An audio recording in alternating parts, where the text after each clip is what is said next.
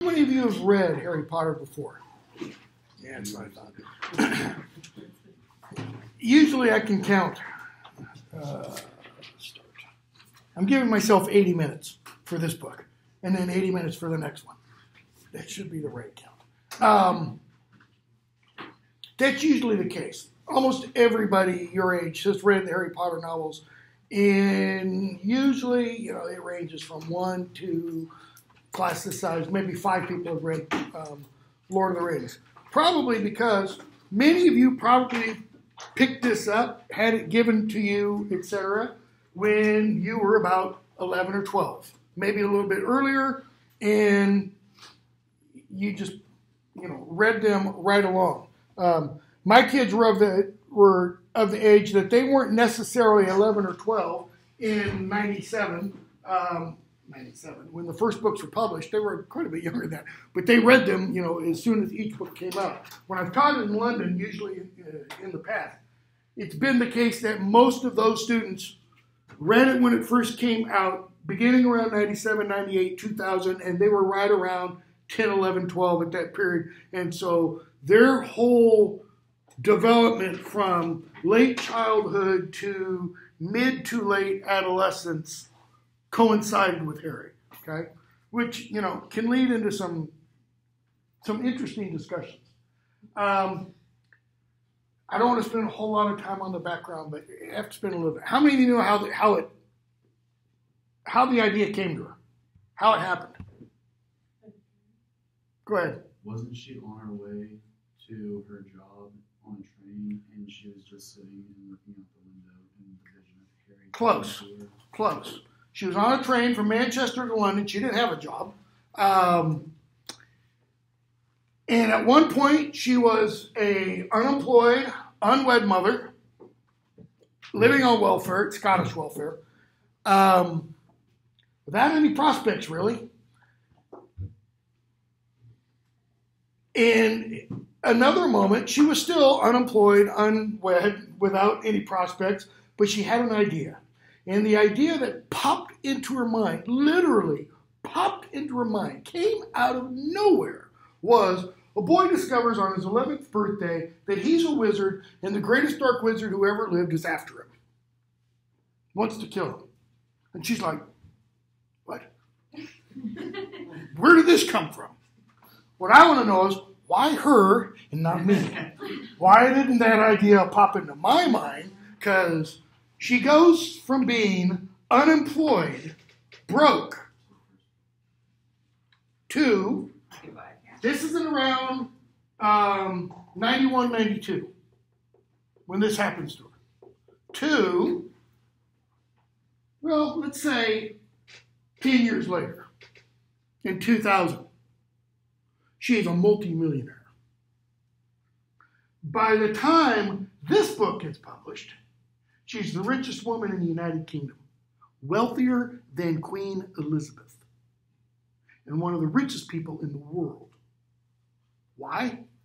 Because this idea popped into her head. That's simply it. Okay? It chill bumps every time, because where does that kind of spark come from? It didn't come from inside her. She wasn't sitting there going, come on, think, idea for a book. I know I've got it in me. Nope. She had written stories since childhood, bad stories. Okay. If you ever tried to read A Casual Vacancy, which was her first foray into adult novels, don't. It's horrible. Because, she tries to be all literary, Englishy, professory, and go into theory and all this other nonsense. Read her detective fiction under the pen name Robert Goldthwait? Something like that. Cormoran Strike novels. Cormoran Strike is the name of the detective. And I'm not a huge detective fiction fan, but they are out of this world good. Plots, extremely complex, and the writing is superb. Now, if you are a Harry Potter lover and you worship at the altar of J.K. Rowling, sorry, but I'm going to pop your god a bit, because her writing in these is not that good, and there are a lot of flaws. But by the time this book comes around, especially, I think her copy editors have been told by the CEO of Bloomsbury Publishing, which is the English publisher, and by Arthur A. Levine, the American publisher, don't touch a word. Why? Every word. By the time Goblet of Fire comes out, every word is dollar bills or pounds. Okay? If you know anything about the publishing history, when this one gets published, it's a very small print run. She went through, I've seen varying estimates, anywhere between 17 and 25 or 26 rejections for Harry Potter and the Philosopher's Stone. But they knocked themselves in the head. Finally, an acquisitions editor at Bloomsbury said, we'll take a shot. And I think it had an initial print run. It was really small, of like 4,500 copies. No advertising. I mean, not even advertising in, a magazine or whatever. Just none. They weren't going to spend anything. They printed it. They sold it. It went out to some bookstores. People started to buy it because, it looked interesting. They bought it for their kids.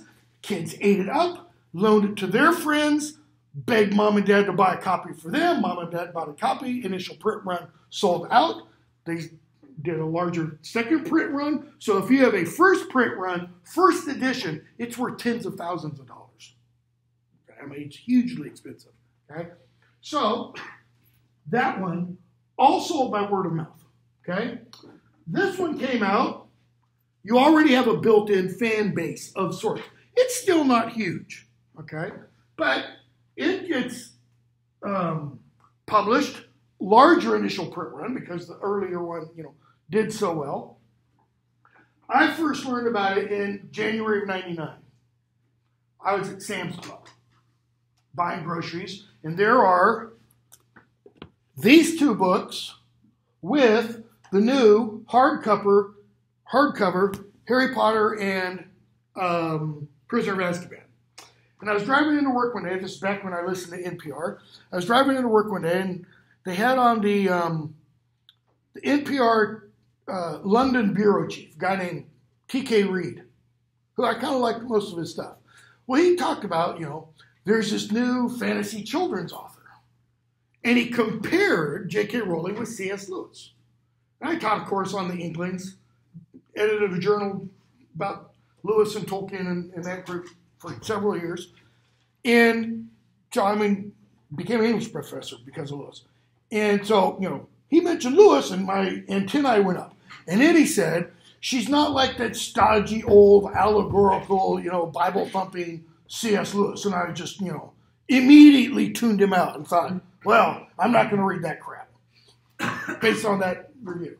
Later on, that was like in January, March or so, I was at Sam's, saw these, remembered the interview, and thought, picked up Harry Potter and the Philosopher's Stone, Sorcerer's Stone, the American edition. We'll talk about the change in titles in a moment. And read the first paragraph and was hooked. Because of that little sly, subtle British humor, thank you very much at the end. It just... And I stood there and read like the first chapter. Bought that one. Literally went home, read it, went back the next day, got Chamber of Secrets and Prisoner of Azkaban. And started teaching them, I think, that fall. Even though, series was incomplete, right? So, 1, 2, 3, 4. 4 books in a row. Boom, boom, boom, boom. Why? Well, she's been working on these since '91. She essentially had most of these already finished by this period. Bear in mind what we learned about her from interviews and such in the early 2000s, very late 1990s, was she had a file box of notes for each volume before this one was published. She already had a volume of notes and drafts and things for Harry Potter and the Deathly Hallows. She didn't have the title yet, but she kind of had a general idea of where it was going. Well, what began happening once it hit the airwaves in the United States? What began happening in schools? Book banning. Okay? We started to see various groups coming out wanting to ban the books for a variety of reasons. Witches, wizards, goes against the Old Testament law, etc. Okay? Spells. I read something about 2 or 3 weeks. In fact, I meant to forward it to you guys. St. Edward's Catholic School in Nashville banned the books because the person in charge, can't remember what his title is, said they teach actual spells that invoke diabolic forces. Well, it's clear. I am a conservative Christian, started an Orthodox, like Greek Orthodox church here in town. Okay? So, I believe Christianity to lock, stock, and barrel. That is nonsense, what that guy said. He didn't read the books. Why? Read the books, look at the spells, and every one of the spells. Any of you take any Latin in high school? They're all what? Bad Latin. That's what they all are. Okay? But French is bad Latin. Spanish is bad Latin. Italian's bad Latin. That's from my Latin classics professor when I was working on my PhD. Okay? So you started to see that. So, well, what happens when you make a big media outpouring, big fuss about banning something?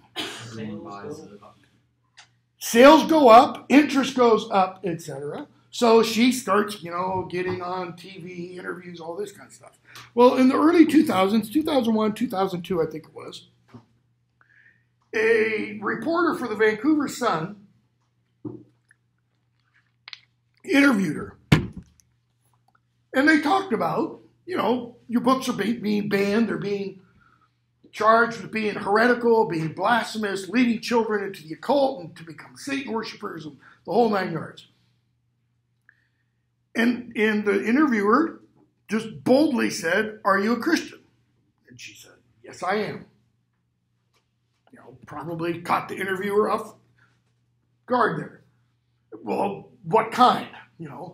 Like, what's your flavor of the month? What flavor Christian are you? There's 22,000 Protestant denominations. Which one are you if you're Protestant? She said, "I belong to the Church of Scotland, Presbyterian." Okay? She didn't say, "I attend every Sunday and I swear by the Westminster Confession of Faith and blah, blah, blah, blah, and John Knox is my God." She didn't do that. She just said, "I hear blah, blah." Okay?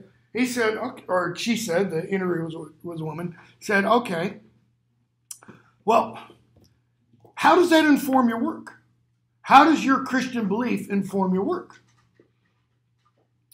In Rowling, I think she's a born actor, kind of gave this dramatic pause and said, "Well, if I were to answer that, it would give away the end." In other words, by saying, if I were to answer that, it would give away the end, she is saying that as of 2001 or so, and as of at that time how she thought of the end, somehow Christian ideology would find its way in. Okay?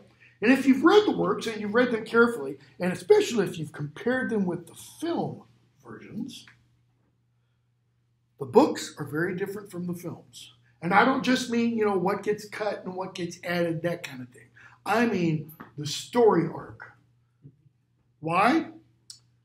Because there's something at the beginning of the 7th book and at the end of the 7th book that are left out of the 7th and 8th films. They might be on the extended DVD release. I don't know, because I've never watched them. I refuse to. I've had plenty of people tell me what's in and that these 2 scenes are not in. Okay? Well, you take those 2 scenes out, 2 scenes from book 7, one at the beginning and one at the end, and it dramatically changes the arc from the first book to the end of the last book. Okay?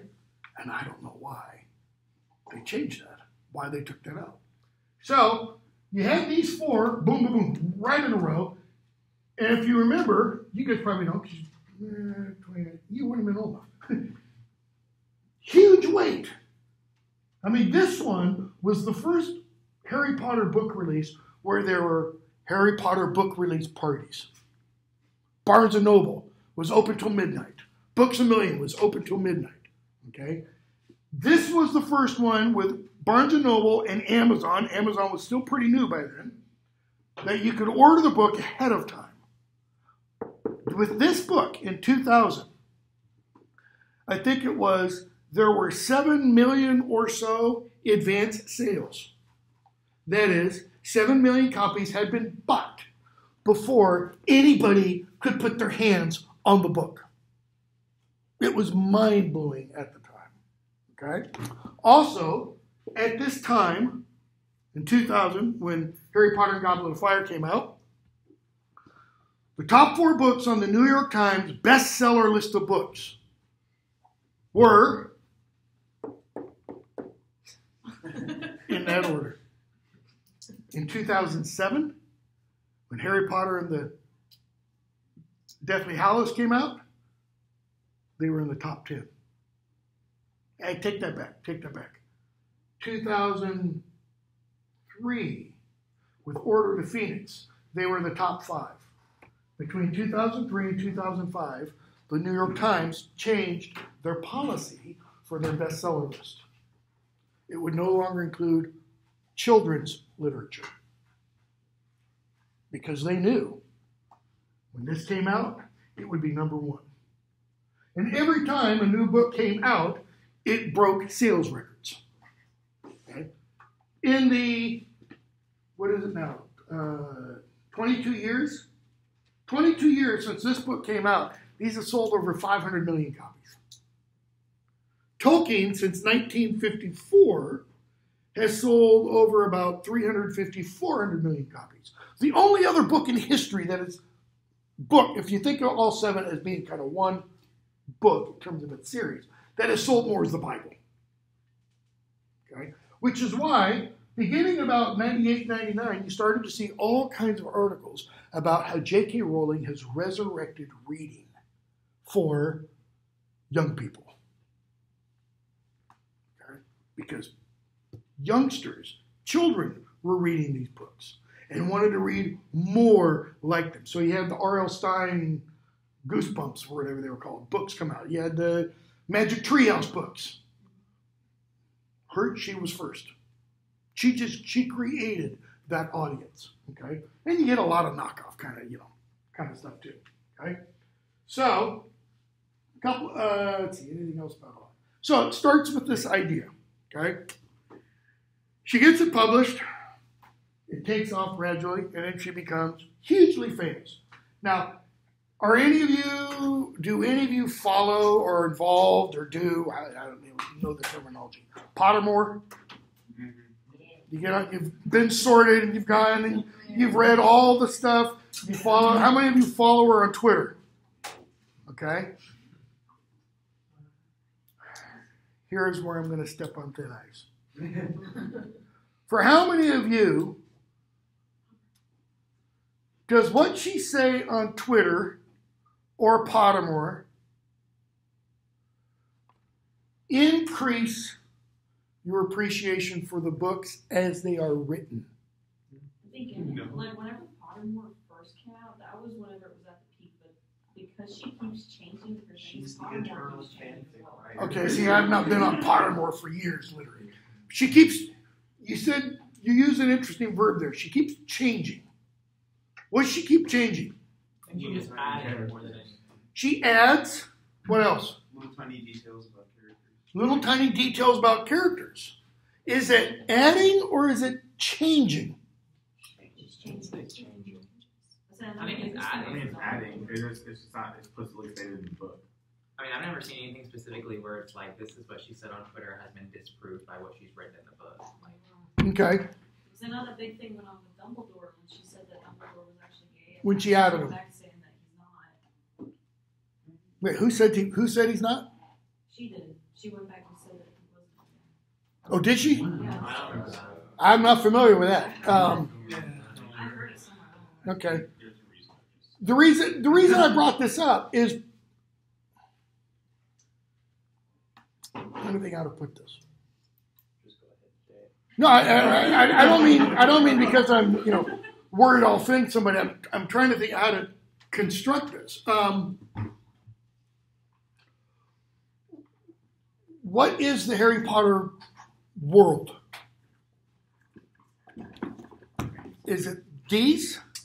Or let me put it this way. For me, this is Harry Potter, and not anything she has said since then. Why? Traditionally, if an author wants to add material, what does an author do? They revise it. Tolkien revised The Hobbit. There is a revised Hobbit. In the revised Hobbit, the riddle game that Bilbo and Gollum play is different than in the first edition Hobbit. It's very different in terms of some of the riddles that are played. Okay. There are other authors who famously revise and revise and revise. Yeah, Judah. Are you asking what the canon for Harry Potter should be, essentially? Kind of. Because she adds all this extra stuff, but does that really help you better understand these?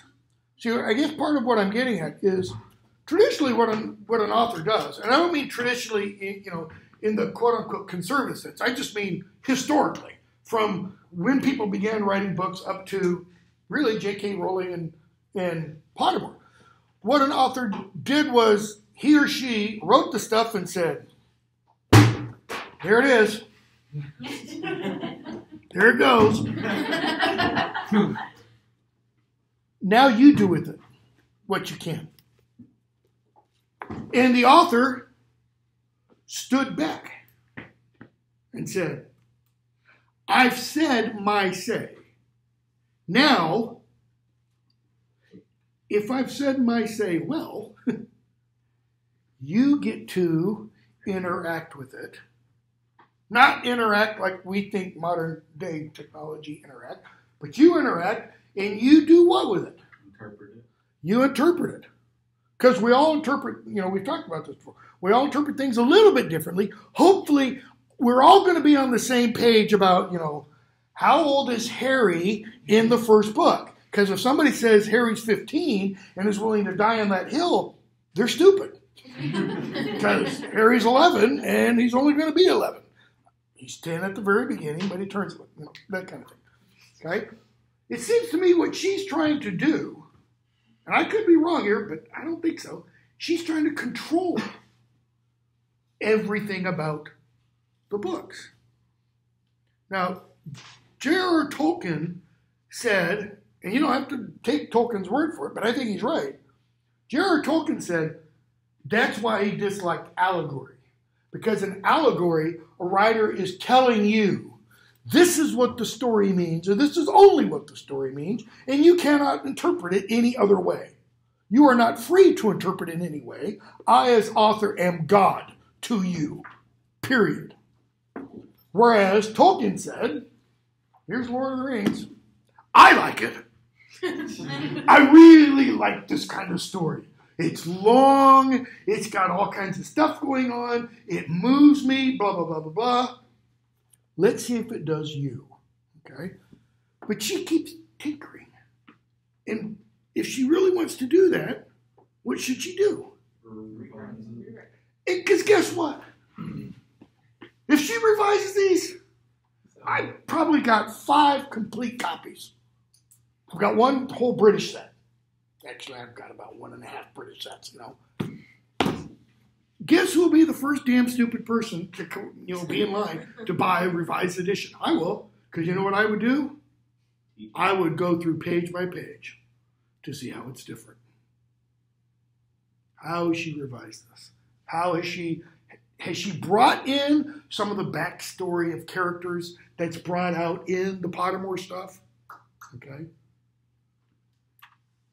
Rant over. It's on Judah. It's kind of almost like a rogue applicability where she left it to applicability, but then she almost doesn't like it. So now she has to make it allegory, but then because she keeps because it's a progressive revelation of what she means by it, it's like all of us are over here well, I thought it meant that, but I could be wrong depending on what the Twitter account says tomorrow. Yeah. So by renunciation of power, are you saying she's power hungry?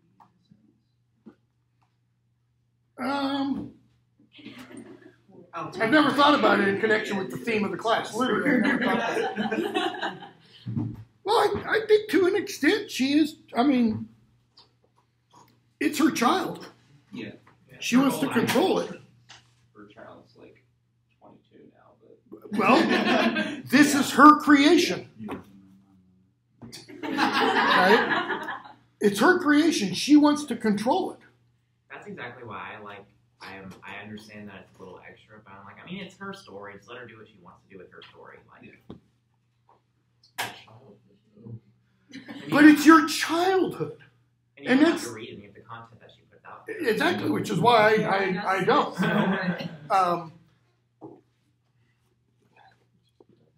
She created it, but it's not any longer hers. How so? Hamlet's not Shakespeare's. And I know Hamlet and Shakespeare are 400 years old. Bilbo is not Tolkien's. Why? It's the readers. Because he put it out there for us. She put it out there for us. She said, I think this is good. And it's all, again, my impression. I'm not saying you have to accept this. I think this is good, and here's why you think it's good, and here's why I think it's good, and you should think the way I think.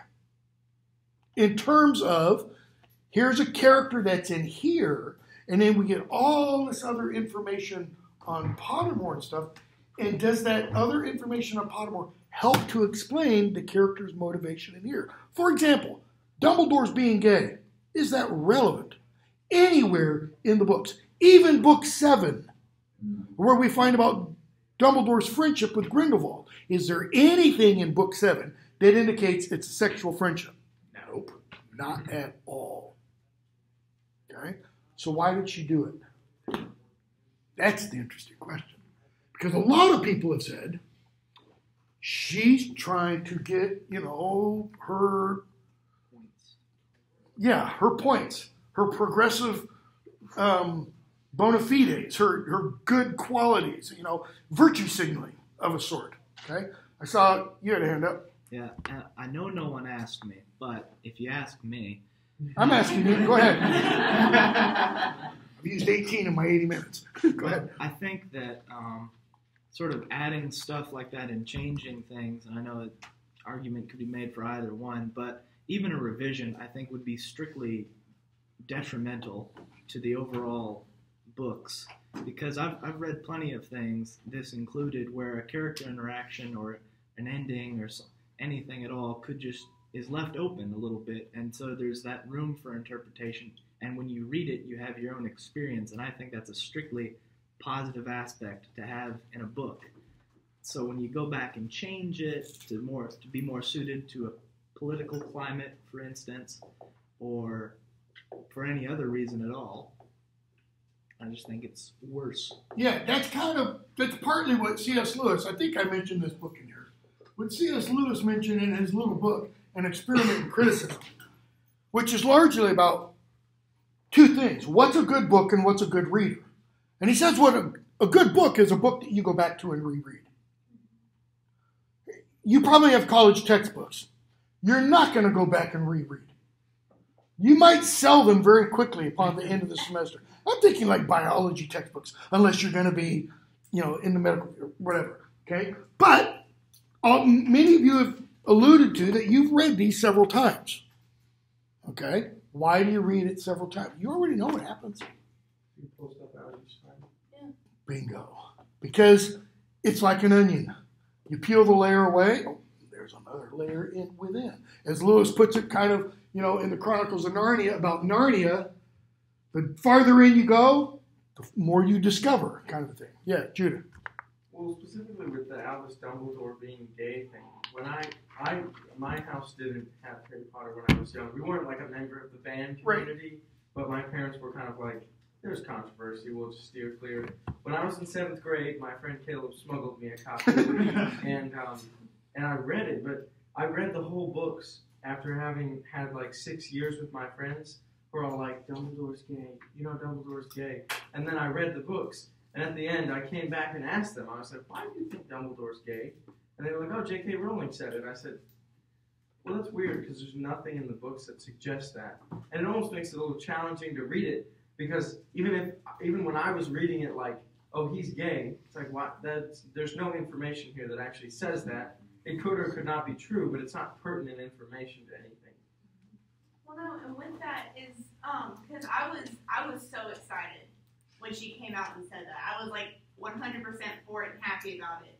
But like, it didn't do anything with the story, and one could even say that it's kind of insulting that she would just throw him in there as gay just to get her points in with the LGBT community. Because she also did it, I can't remember, I read that in an interview once. She said that Dean and Seamus might have been gay, but she didn't want to do it because it would distract from the story. Yeah, and there was something just in the last 3 or 4 months, and it's just totally off the top of my head. I can't remember what it was. But it was something that got the LGBTQ community really riled. I mean, they were attacking her on Twitter because of it. Well, no, because with it, she was like, adding it in would detract from Harry's story.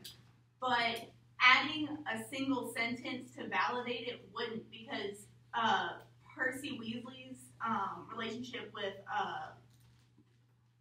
Penelope Clearwater is not really anything that furthers the plot, but it's there. Yeah, there's a lot of stuff in there, and we'll talk about it. There's a whole lot of stuff in here, totally irrelevant to the plot. Why? Life. Yeah. It's life. How much of the events of your life are quote unquote relevant to the overall meaning of your life to this point? 2%. Yeah, I mean, you probably go, this class is pretty. Yeah, I mean, there's a lot of those are little things that Tolkien refers to as the atmosphere of a story. Those little details, okay? Those are the things that give it the air of realism. And there's a lot of that in here, okay? I mean, there's for example, there's a detail she throws in every book about Snape that leads to, if you were to trace this all the way, it could lead you to think Snape's a vampire. In one of the Prisoner of Azkaban, Lupin has one of his spells, and so Snape's teaching Defense Against the Dark Arts. And Snape has them write an essay on werewolves. Lupin comes back, and what does he have them write an essay on? Vampires. And we get Snape. In fact, in this book, Quirrell's going to say, yeah, you thought it would be Snape, didn't you? There he is like an overgrown bat hanging around all the time. And when he finally leaves Hogwarts in book 7, how does he do it? He jumps out a window and flies. Not on a broom. Okay? I mean, have you seen him in the movies? And it's what? In logic, that's called a red herring. That is merely designed to throw you off the scent. She doesn't want you to really know. Because in one of these interviews, she also said, if somebody figures out what I'm doing, I'll stop. She wouldn't complete the series. That is, if somebody before this book came out figured out what was going to happen at the end, she wouldn't have finished it. Okay? Yeah, I mean, okay, so Harry Potter and the Sorcerer's Stone. Why is it what is the Sorcerer's Stone? In the real world, in our world, not in make-believe fantasy land. Nope, in our world. It's like a chemistry. Nope, there is none. No, it's not. Not a Sorcerer's Stone. No, a philosopher's. That's a Philosopher's Stone. A Philosopher's Stone is something real in our history of ideas. It goes back 3,000 years. This idea that there is this thing that you could use to turn base metal into gold, and that you could use to create an elixir that if you drink it and kept drinking it, it would allow you to live forever. See, you have to keep drinking. It's not just, one little sipping. Okay? And there are still people today searching for it. Okay? I've got a big, thick book in my house called something like The Search for the Philosopher's Stone. And it goes back, it starts with two places, China and Egypt, in about 1,000, 1,500 BC, all the way up to today. Okay? So that's a real thing in terms of our history of ideas and such. What the hell is a sorcerer's stone? Or as Neville calls it, a sorceress. Mixing phosphorus with, it's nothing. So why did it get the title Harry Potter and the Sorcerer's Stone in the American edition? Because you cannot find this in Britain. No. It was the American publisher, Arthur A. Levine, who was the first publisher before Scholastic. They wanted to dehumanize it or derealize it? No. Good guess. You're really close. He said American parents are not going to buy a book for their children that has the word philosopher in the title. Why? Because American children are too stupid. American children and American parents are too stupid. Okay? Which is also why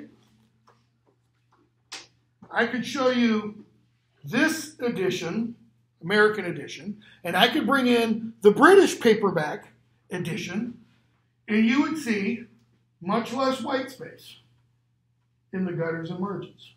And you would see the words closer together and the lines closer together. More words on a page.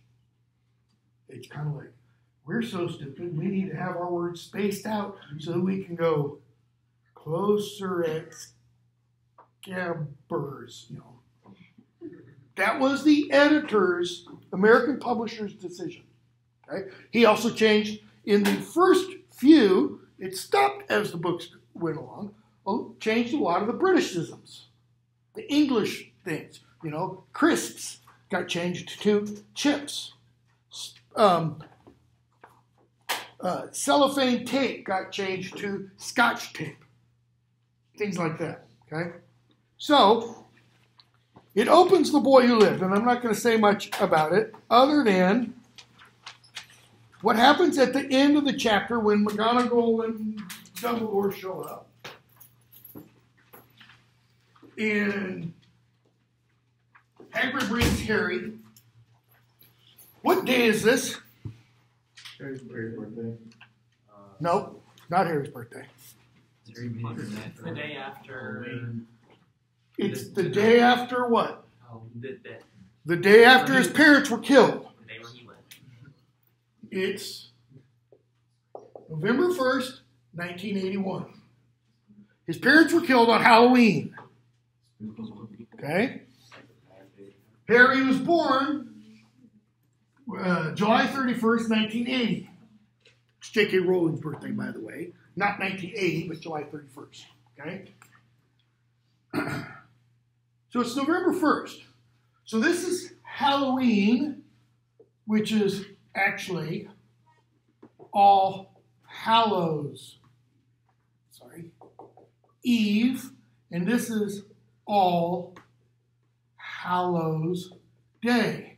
Hallow, final book, Deathly Hallow. What's the other word for that? You just learned something new, didn't you? All Saints Day. Okay? You're going to think I'm crazy, but by the end of all this, you're going to go, damn. I just did. So, Dumbledore's going to leave a letter for Harry. And McGonagall's like, you can't leave a letter. Because page 13. Really, Dumbledore, you think you can explain all this in a letter? It's Harry and the Dursleys, for the Dursleys now, and hopefully they'll give it to Harry later. These people will never understand him. He'll be famous, a legend. I wouldn't be surprised if today was known as Harry Potter Day in the future. Okay, do we know why yet? All we know is that Voldemort tried to kill him and couldn't. And something happened to Voldemort, and Harry's there, and it's got the zigzag. Harry Potter Day in the future. Well, in book 4,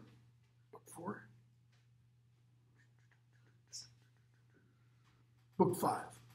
Book 5, Harry's going to come out of a trial, and Lucius Malfoy is going to refer to him as, anybody know? Saint Potter.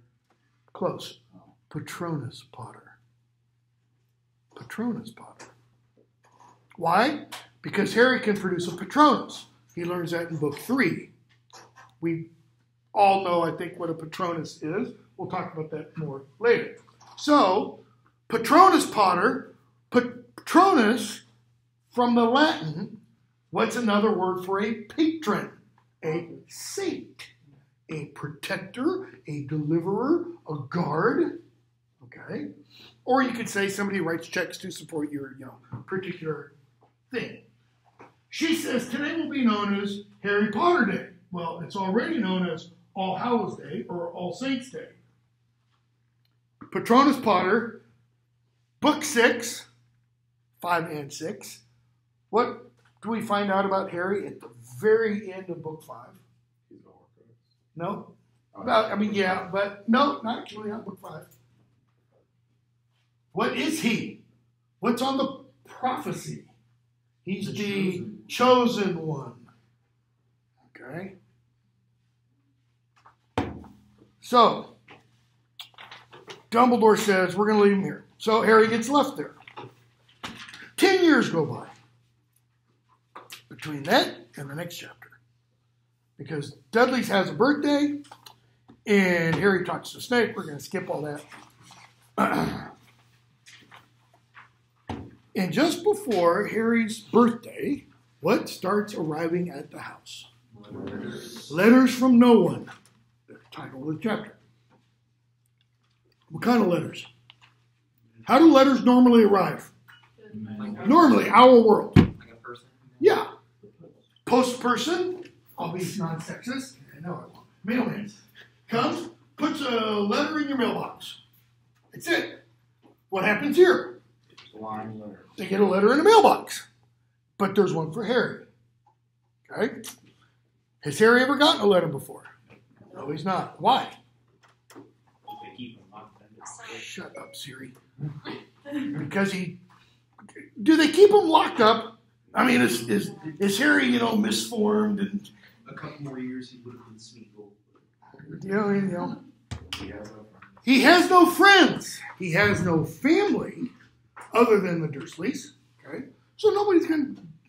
So he's like, I got a letter. Does he get to read it? No. The Dursleys get it. Their eyes get all big. They throw it away. What happens the next day? Just one? More come. What happens the next day? More. One day, how do they come? Through the chimney. Through the chimney, through the windows? Those are easy. I can go to any house, drop a letter down a chimney. I can go to any house, open the window, slide. Any one of us can do that. What's the one that should make you realize we're not in Kansas anymore? The eggs. Yeah. What do you feed chickens to make them deliver letters in eggs? I mean, that's some serious animal husbandry going on there. That's you'd have your chair of animal husbandry at any university in the world if you could figure out how to do that. So somebody really wants to send a letter to Harry, and he doesn't know who it is. So finally, what does Uncle Vernon do? With the rest of the family, of course. Mm-hmm. They leave. Okay? Harry's still not sure why. And it gets so bad when they arrive at that hotel, there's 100 of them. All addressed to H. Potter, Railway Hotel or Cokeworth Hotel, whatever it is. So then what do? What's the last thing before Harry finally gets his letter? Where do they go? Shack on an island. Hut on the rock in the sea. So that when Hagrid delivers his letter, it's Mr. H. Potter, hut on the rock on the sea. Okay? When does he get it? Just after midnight on his birthday. Right? Keeper of the Keys. Chapter, whatever that is, 4. 46, 47. So, page 49. And we're going to do this really quickly. Hagrid says to Harry, mentions, Keeper of the Key at Hogwarts. You know all about Hogwarts, Harry? No. Sorry. You never wondered where your parents learned all what? What does Harry know about his parents? They died in a car crash. Why? We don't really find out the why until book 3. Thank you. I get them. They all blurred. Because Aunt Marge says, you're probably drunk. Okay? So, not Dudley, Hagrid says, do you mean to tell me that this boy knows nothing about anything here? He's like, I'm not a complete moron. I do know some things. I can do math, I know how to talk snakes. He said, yeah. He said, no, I mean, your world, our world, my world, your parent. Harry's like, what? This is the world. What is Hagrid introducing right here? Two worlds. Two worlds. Are they two totally separate worlds? Do you have to get in a spaceship to go to the other one? Do you have to find some wonderful blue flower in the Himalayas to go to the... No. It's here too. Okay? He says, Harry, you're famous. Okay. Describe. What kind of clothes is Harry wearing? Probably. We don't get the actual description, but probably. Right now. 6 sizes too big. Dursley's overlarge hand-me-downs. Okay? Famous? Yeah. Wrong address, buddy. Itzelvern tries to stop him. And Hagrid finally tells him, Harry, bottom of page 50, you're a wizard. And he's like, what? I'm a what? A wizard. And thumping good, I'd say, once you've been trained up a bit. With a mom and dad like yours, what else would you be? So whoever this guy is, Hagrid, Keeper of the Keys, we don't know anything else other than that.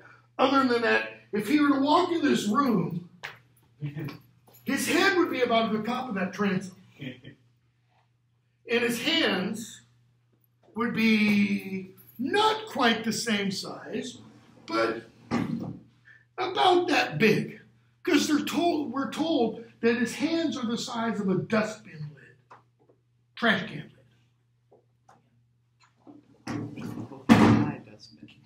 Okay, pretty big dude, a wizard, and he's telling Harry things about his parents that Harry's never heard before. And he pulls out the thing and he gives it to Harry, and Harry reads Hogwarts School of Witchcraft and Wizardry. Did any of you get a letter from Hogwarts on your 11th birthday? I actually did for all 4 of my kids.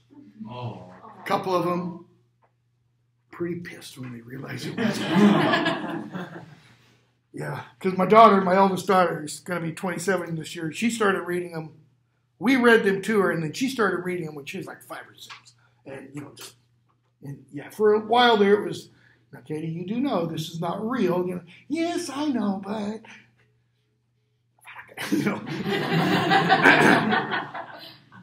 So, we see the argument, the going back and forth between Hagrid and the Dursleys.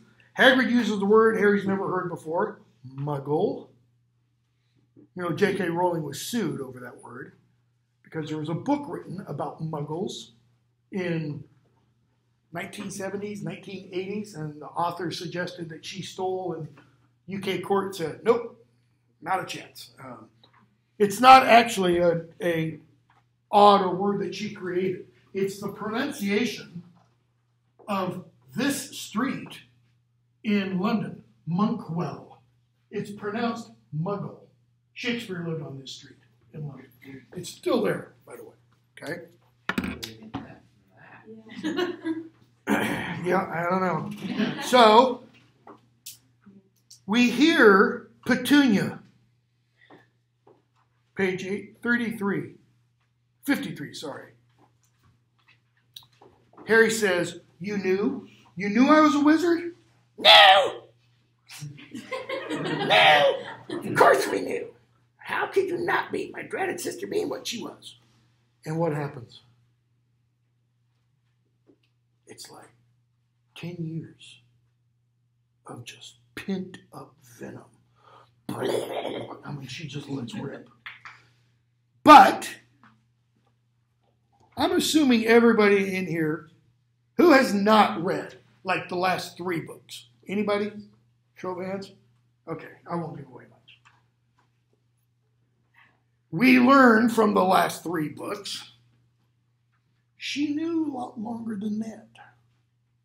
Okay, not only did she know, but Petunia was a little jealous that her sister got to go off to that school for free. So, she got a letter just like that, disappeared off to that school, et cetera, et cetera.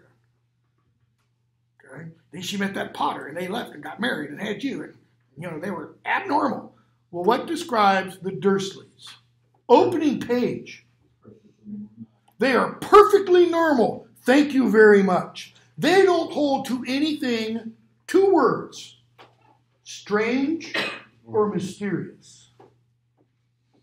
Strange or mysterious. Hagrid says there's 2 worlds. That's kind of strange and mysterious, right? That's what most people would say is that'd be normal. Okay? So, they keep arguing. Hagrid tells Harry, your parents, were great wizards. They fought Voldemort. Has a hard time saying it. Harry doesn't know really what it means. And he killed him. Okay? And he tried to kill you, but he couldn't for some reason. Talks about other people that Voldemort killed. Page 56. The McKinnons, the Bones, the Pruitts. All people that are going to come back up, be mentioned again in books 5 and following. Okay? Now, keep in mind, when she writes this, she hasn't written book 5. She might have summoned the notes for book 5 and know that she's going to pick it up. Okay? So, talks a little bit more about what happened to Voldemort. What does Vernon say, they've spent the last 10 years trying to do, essentially, with Harry? They knew he was a wizard, right, because of his parents. So, he said, nothing that a good beating wouldn't take care of, and they would try to beat the nonsense out of him. Now, does he mean literally beat? Well, with Dudley, possibly. That is, it's clear Dudley has punched Harry a few times. What's the physical evidence? Broken glasses. Okay. We don't have any physical signs that Vernon or Petunia have physically beaten Harry. Neglect? Yes, we get a lot of talk about neglect. Okay? So, Hagrid curses Dudley, puts a pig's tail on him. And the next day, he and Harry go off to, let me get rid of all this stuff. He and Harry go off to, I'm going to keep that up there for just a second. The place to get Harry's stuff. Let's see here. What's that place called? Diagonally. Say it again fast. Diagonally. I heard a couple of you say it. Say it really fast. It sounds like what? Diagonally. Why? Can you find Diagon Alley straight on? Nope. What do you have to do? Well, first of all, you can't be like me, a muggle. You have to be a wizard or a witch. That's the only way you can find the entrance to the Leaky Cauldron. But what else? By making it Diagon Alley and making it diagonally, Rowling is suggesting it's kind of like just slightly off. What? Our world. It's like it's parallel, but slightly off. Okay? You know, Star Trek would say it's out of phase, was the language they would use. It's like people, you know, being 2 seconds ahead.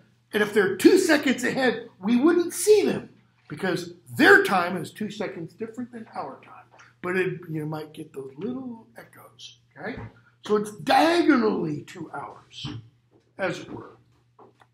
So they go off to Diagon Alley and they get all hairy stuff. They meet a bunch of people. I'm going to skip a lot of the people that they meet, simply for time's sake. Okay? But they do meet one of his professors, right? Which one? Quirrell. How does Quirrell act? Scared, nervous, like a bumbling fool. Okay? Mischievous, possibly. We see the inscription over Gringotts. Enter, stranger, but take heed of what awaits the sin of greed. For those who take but do not earn must pay most dearly in their turn. So if you seek beneath our floors a treasure that was never yours, thief, you have been warned, beware of finding more than treasure here, etc., etc. So that kind of, you know, don't want to do anything negative here. So Harry finds out when they go into Gringotts what? He's rich. He's how rich? He's loaded. He goes in there, and there's a pile of gold. Okay? I mean, trust fund baby rich. Okay? So, who else does he meet? He gets fitted for robes at Madame Malkin's, while Hagrid has to pop off to the pub to get something to settle his nerves. Okay? Who does he meet in Madame Malkin's? Draco Malfoy. And what idea does Malfoy introduce from the wizarding perspective, but reintroduces kind of from the real world perspective? That is, the Dursleys already demonstrate this. No. I mean, he's like Dudley, but it's an idea. It's a practice in our world. Not all people are equal.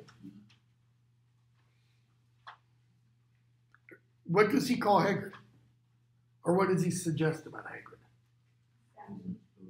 He's a savage. Why? He's the groundskeeper. They don't know anything about the half-giant stuff. Okay? So, we hear Draco, page 77, say, it's on that page, page 78. Harry explains who Hagrid is. Oh, I've heard of him. Sort of a servant, isn't he? He's the gamekeeper, Harry says. Yes, exactly. I heard he's sort of savage, lives in a hut, burns it down every now and then. Harry, I think he's brilliant. Do you? Why is he with you? Where are your parents? They're dead. Oh, sorry, but they were... What's the next word? Our kind. That automatically introduces what? Us, them. They were our kind. Harry, they were... Does Harry understand? He says, well, they were witch and wizard. Harry thinks that's what's meant by it. Is that all that's meant? Or is there more than that? If that's what you mean, I don't really don't think they should let the other sort in, do you? Well, what other sort? Does Hogwarts let anybody who's not a witch or wizard in? No, you have to be a witch or wizard. So what's meant? Your blood. Your blood. Because who are we going to meet shortly whose parents were not with Hermione Granger? Who, as we will hear till the end of the series, is top of her class. She aces everything. Okay? They're just not the same. They've never been brought up to know our way. Some of them have never even heard of Hogwarts until they get the letter. Imagine. I think they should keep it in the old wizarding families. And before Harry can tell him his name, he's done. And he gets to leave. Okay? So, who next to briefly discuss? Ollivander. Okay? They go to Ollivander's shop. And Ollivander talks a little bit to Hagrid. Talks to Harry. He sees Harry. He violates all norms of personal space. I mean, he just comes right up to him, touches the scar, and says, page 83, 13 and a half inches, you, powerful. Keep this in mind. You. Okay? Powerful. Very powerful wand. Wrong hands. Well, if I know what the wand was going to do, And then he sees Hagrid. So they try to start finding. Oh, I never noticed that before.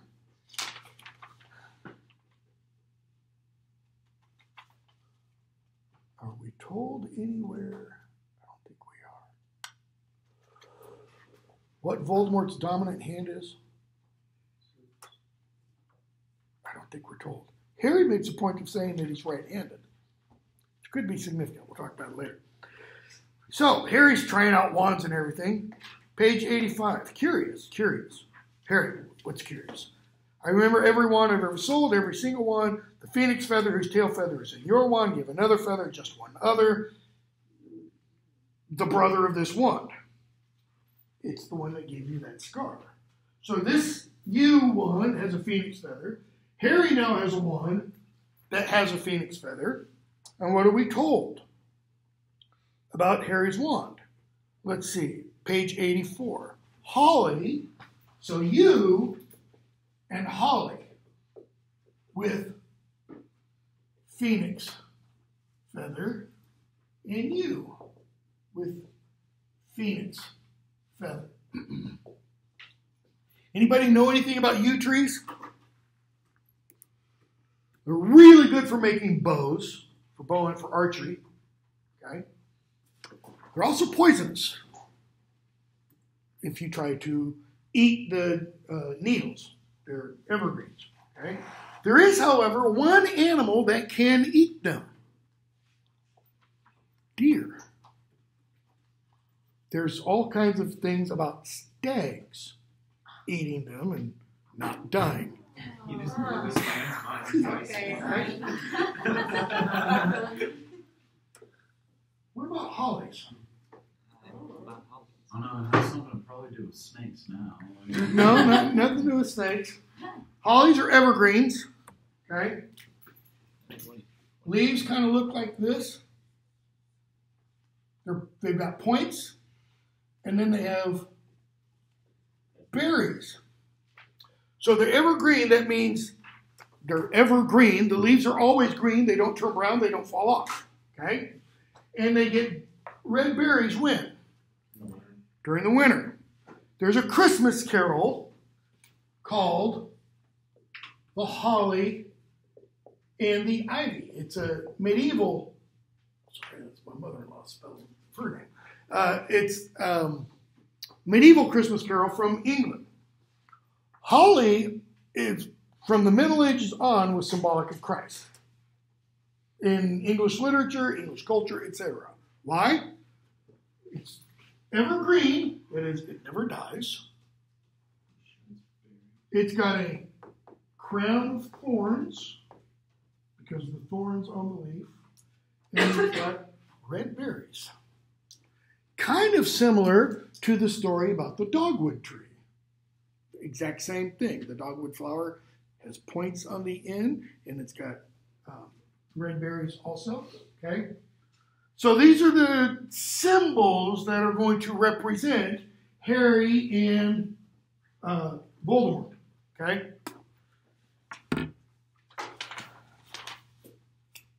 We are not going to finish this in 15 minutes. But, so, journey from platform 9 3/4, which, by the way, is an error. What do I mean that's an error? Where do they go? What train station do they leave from? King's Cross. At King's Cross, when the book was published, you could not go to platform 1, 2, 3, 4, 5, 6, 7, 8, 9, 10. 9 would be like, if this was a platform, 9 would be, trains on right here, platform here, kind of platform here. It didn't work that way. The time the book was published, 9 was outside and around the corner. And 10 wasn't next to it. So the only way you could have 9 3/4, if 10 is somewhere nearby, it didn't physically work that way. Why? When she came up with this, she was actually thinking St. Pancras Station, which is literally right next door to King's Cross. I mean, you have King's Cross train station, huge, right across the street. And it's a little street. It's just a dumpy little street. Right next to it, you have St. Pancras Station. And St. Pancras Station has this beautiful, huge Victorian hotel built over it and such. Okay? Well, St. Pancras Station takes you to a certain part of the country, Manchester, which is where she was coming from when she had the idea pop into her mind. King's Cross takes you to the east of the country and the northeast. Okay?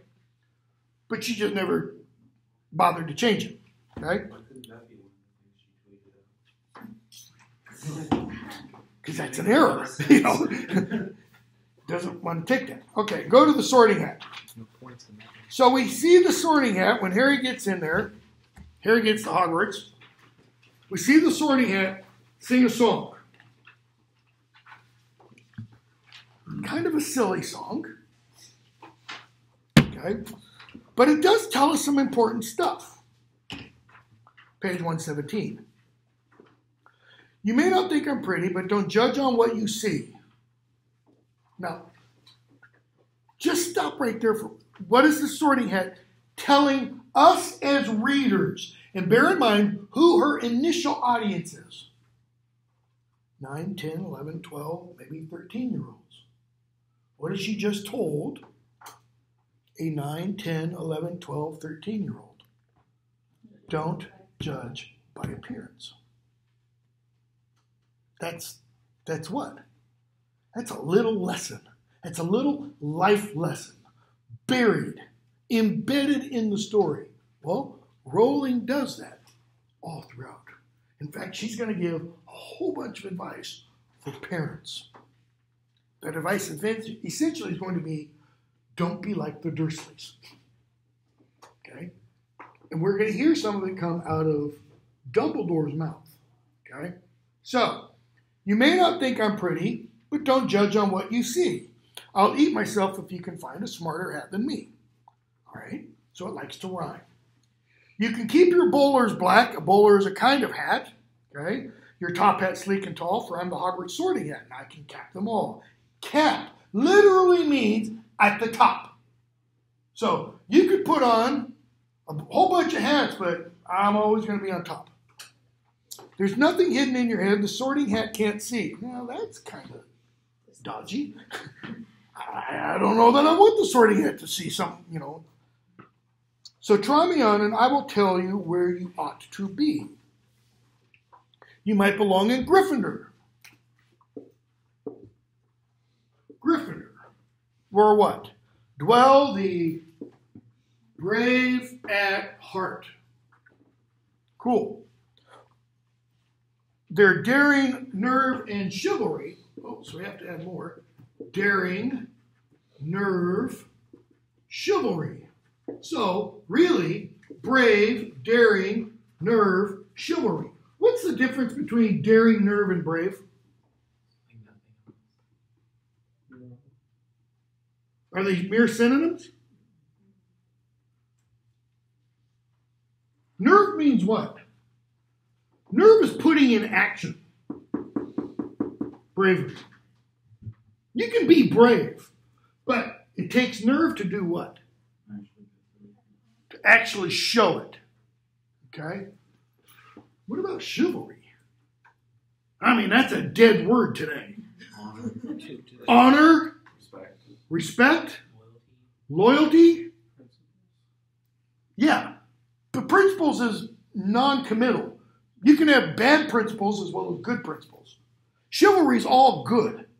Okay, it goes back to the medieval, what's called the chivalric code, the code of King Arthur. Okay, that the Arthurian knights in the Arthurian stories swore every Pentecost. It's called the Pentecost Oath, and that was to defend the defenseless, help those who needed help, and then it kind of follows up with the stuff that Christ talks about in Matthew 25, about those who will go off into heaven as opposed to those who will go to hell. Those who feed the hungry, clothe the naked, help the poor, visit widows and orphans, visit those in prison. And he says in this parable, these people are going to say, Lord, Lord, when did we do that to you? He said, you did these things unto me. When did we do that to you?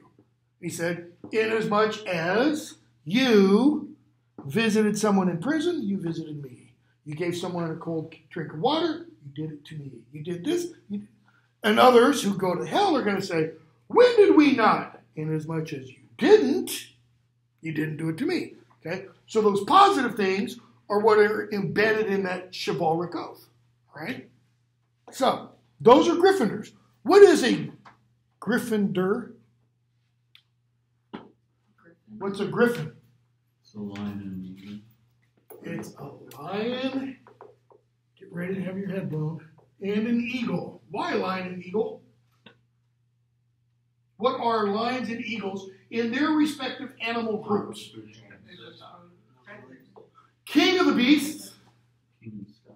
King of the sky. Where does a lion live? Down on the ground, on the earth. Where does the eagle live? Up in the air. What's just been joined together? Heaven and earth. The griffin in medieval what are called bestiaries. These are books of symbolic images talking about these mythical creatures. The griffin, usually spelled with an O, in, was always a symbol of Christ. Why? God, man. And what is Harry going to be called later on in the series? The chosen one. What's the Hebrew for that? Messiah. Okay? I mean, people want to burn these books because of their anti-Christianity. No. Okay. Go on a little bit. Or you might belong in Hufflepuff. Notice which one she puts next to Gryffindor. Because after this book, unless you're one of the weird people and you really want to be in Slytherin, okay, we'll just set that aside for the moment. What school, what house do you really not want to be part of? Hufflepuff. Ravenclaw, the brands. Okay, I can see that. Most people don't want to be Hufflepuffs. Cedric's pretty awesome. Who wants to be a Okay, Cedric's pretty awesome. But how are Hufflepuffs described? Weird. By pretty much everybody. All the Gryffindors describe them this way. They're what? You guys are too nice. You don't want to use the word. They're losers. Who gets put into Hufflepuff? Ones who don't fit anywhere else. The ones who don't get selected by Gryffindor, Ravenclaw, or Slytherin. I mean, I don't know. Cedric could be a Gryffindor. I agree. I mean, we're going to talk about the houses again because we're going to hear the Sorting Hat sing again, and we're going to hear more about the differing founders. Okay? Because based on this book and based upon the house Harry gets put in, what's the common belief about what's the house you should want to be in? Gryffindor. Everybody should want to be a Gryffindor. It's the best. I don't think Rowling thinks that. I think Rowling thinks it's Hufflepuff. And we'll see when we get in later books. Okay, so Hufflepuffs. What are Hufflepuff characteristics? Just, loyal, what else? True. Patient, and true, and unafraid of toil. which is a large way of Hard work. they're hard workers. Every one of these in Western culture is a virtue. Every one. Daring, that can be borderline. Nerve, that can be borderline. Bravery, you betcha. Chivalry, yes. Okay? So, Hufflepuff. If you've a ready mind, wise old Ravenclaw, were those of wit and learning. Okay? So, Ravenclaw. What's that mean to have a ready mind? Wit. Waiting to absorb information. Is it ready to absorb information? Or is it someone who can think fast on their feet? No. Louder? I said that one. Yeah, it's that one. I don't care your politics. Don't care your politics at all. Should I use this example? I'm trying to think if it's a good example or not. I need to think of a good example. You can't start with that. And then say. No, I'm trying to think of I've got one person in mind. I'm trying to think of the opposite of someone who's not quick on their feet. There's plenty of them. I can't think of a good opposite, so I won't use that example. I won't think. Oh. Okay, or Slytherin. What describes Slytherins? These cunning folk use any means to achieve their ends. Cunning can be positive, right? It can also not be positive. Depends on how it's used. But how does the Sorting Hat finish talking about Slytherins? They'll do what? Whatever it takes. That can also be good or bad. Can it? Whatever it takes to achieve your means? Do the ends justify the means? That is, if your ends are noble, then you can do whatever damn well it takes to get there? Gandalf doesn't think so, because that's the exact argument Saruman made. Okay? And Tolkien obviously doesn't think so. Somebody might have. Okay? So we see people get sorted. We see Harry going to Gryffindor. We see Harry go to potions. And Snape is a what? Vampire. It's not what I was looking for. I thought somebody would say jackass, but you know. What you said, don't curse. That's not cursing. It's a, braying, Midnight Duel, I'm going to skip. Halloween. The only important thing about the Halloween chapter is what? The troll in the dungeon. Troll in the dungeon, which results in the friendship. Why? Because Ron earlier offended Hermione, right? That same morning. Talked about how she doesn't have any friends because she's a know-it-all, etc. Way to go, Ron, Mr. Subtlety, Well, what does Hermione do? Louder. She cries in the bathroom. She cries in the bathroom. Is that it? That's what cements their friendship? But she defends them. She defends them. She lies. Louder. She lies. Two. Professor. Which one? McGonagall. Describe Hermione and McGonagall. Crazy cats. Because I think there's pretty much, teacher acolyte there. I mean, she looks at McGonagall like a goddess. What's her first name? Minerva. Goddess of wisdom. Okay? She's like, yes, man. And she lies through her teeth to her. And Harry and Ron are like, way to go. Save their bacon. Okay? Quidditch. The sad thing is they're not. Why does Harry get selected for the Quidditch team? Because McGonagall sees him do a crazy thing. Crazy dive on the broom. Why does Harry do the crazy dive on the broom? To get Neville's Remember-All from Draco. How did Draco get it? He didn't steal it. It was on the ground. He picked it up. That's not stealing. Do it all the time. There's a $5 bill.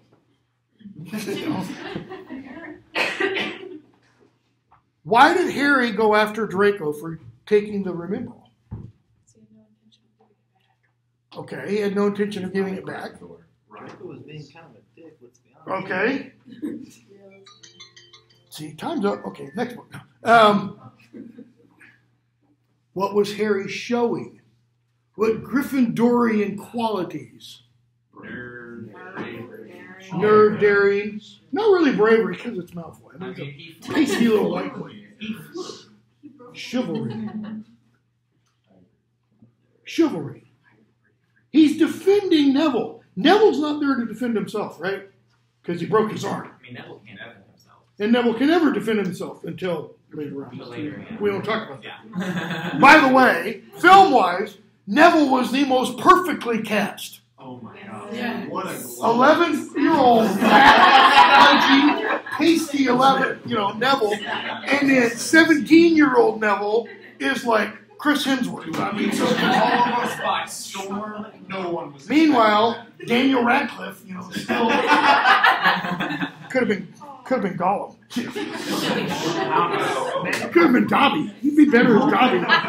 Snape was pretty perfect too. I will say this: my daughter and wife got to meet Daniel Radcliffe after one play when we were there. And they were being crushed. They were being crushed by the people, and he's like, "People, stop! You're crushing them." Because my daughter's only like 5 foot, and so he talked to him for a few minutes, and they said, he's just down to earth, sweet, normal, everything. It's London. You see actors everywhere, and they're not like American blankety blankety blank actors who think they're rule the world. So he goes after Draco and discovers what? Once he steps on the broom. He can fly pretty well. It's natural. Like a natural. We find that out because McGonagall tells him, your father was a great flyer. Oh, so we get a little bit more backstory. He's kind of like his dad. What else have we been told? He looks like his dad. Has his mom's eyes. That's going to be a repeating theme. Okay. So he gets up there and he what? He challenges Malfoy. Why? Who does Malfoy always have with him when he challenges others? His bookends, right? Crab and Goyle or Crab and Goyle, because it doesn't matter what you call them, they're both the same. Right? Or Grab and Coil, yeah. So, insert names here. McGonagall sees him, and she immediately does what? Watches. Harry thinks, that's it, I'm toast. We're going back to the Dursleys. But McGonagall goes thinking, what? It humanizes her a bit. Yeah. And, I mean, it's an advantage for her. It's good for her Gryffindor Quidditch team. Keep going. Why? What does she want to do this year? Win. Is it just win? No, she wants She wants to beat Snape. She really wants to, push his face in it. Okay? So, Harry learns Quidditch. How important does Quidditch become in the next several books? It's pretty important, right? I mean, book 4 opens, kind of, after a little murder, with, the World Quidditch Cup. How important is Quidditch overall for the plot? It's not. With one exception. What? Yeah, the snitch, but what position does Harry play? Back to the board. Oh man. What's he seeking? True. I mean, he's seeking in the game the golden snitch. Okay, big deal. And I know there's stupid Quidditch, leagues in the United States. Grow up, people. Please. Okay? What's he seeking throughout the books? He starts getting some of it from Hagrid. He doesn't know he's the chosen one. He does, ask, well, why did Voldemort want to kill me in the first place? And Hagrid's like, above my pay grade. Dumbledore, above my pay grade. Until book 5. Okay? Answers to a lot of questions. Who am I? Who are my parents? Why do I live with the Dursleys? But then deeper questions, especially when we get to book 7. Really, well, I'll take that back. Book 5, into book 5. And then they start, because of something that happens at the end of book 5 that I don't want to talk about. Okay? So, after Quidditch, now we're going to get bogged down. As if we haven't been. Right? Pages 196, no, take that back. Not 196, 197. Christmas comes. Chapter Mirror of Erised. And Harry gets what? Okay, back up. He gets presents. He's surprised. What does this tell us? He's not used to getting Christmas presents. He even gets one from the Dursleys. Okay? But what else does he get? Who gives him presents? Specifically. Okay, let's back up. Page 200. Harry says, I've got presents. Ron, what'd you expect? Turnips? Harry picks up the top parcel. Top parcel tells us, it reinforces multiple presents. That's why presents was in the plural and not singular. Wrapped in thick brown paper, scrawled across to Harry from Hagrid, a roughly cut wooden flute. Okay, pause here for a moment. Anything in the book up until this point shown us that Hagrid had any interest in musical instrument making? That Hagrid did any woodworking at all? No.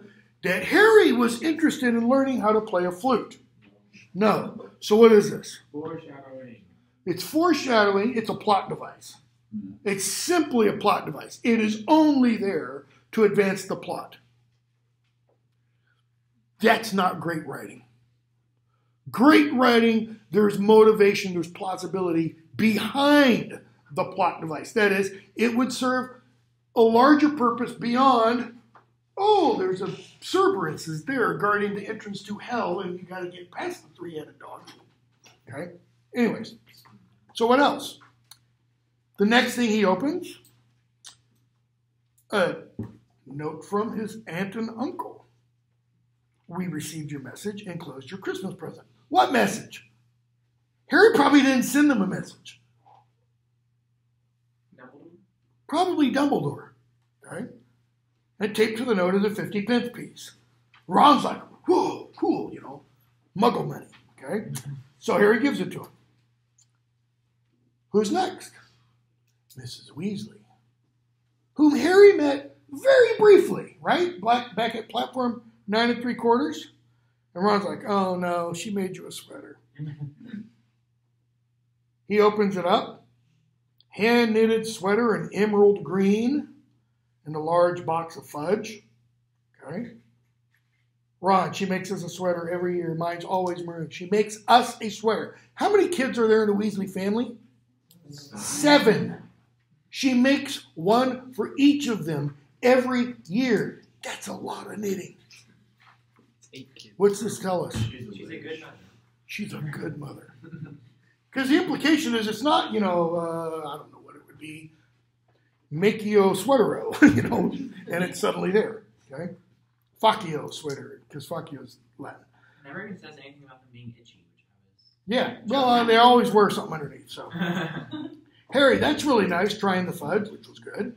Next, chocolate frog cards from Hermione. And then there's one more. Harry opens it up. Ron goes, I've heard of those. If that's what I think it is, they're really rare and really valuable. What is it? It's an invisibility cloak. Really? Harry looks down, and he's gone. I guess it is. There's a note. Your father left this in my possession before he died. It is time it was returned to you. Use it well. What would the effect be without use it well? If it just said, your father left this in my possession before he died. It is time it was returned to you. A very Merry Christmas to you. It's not an instruction.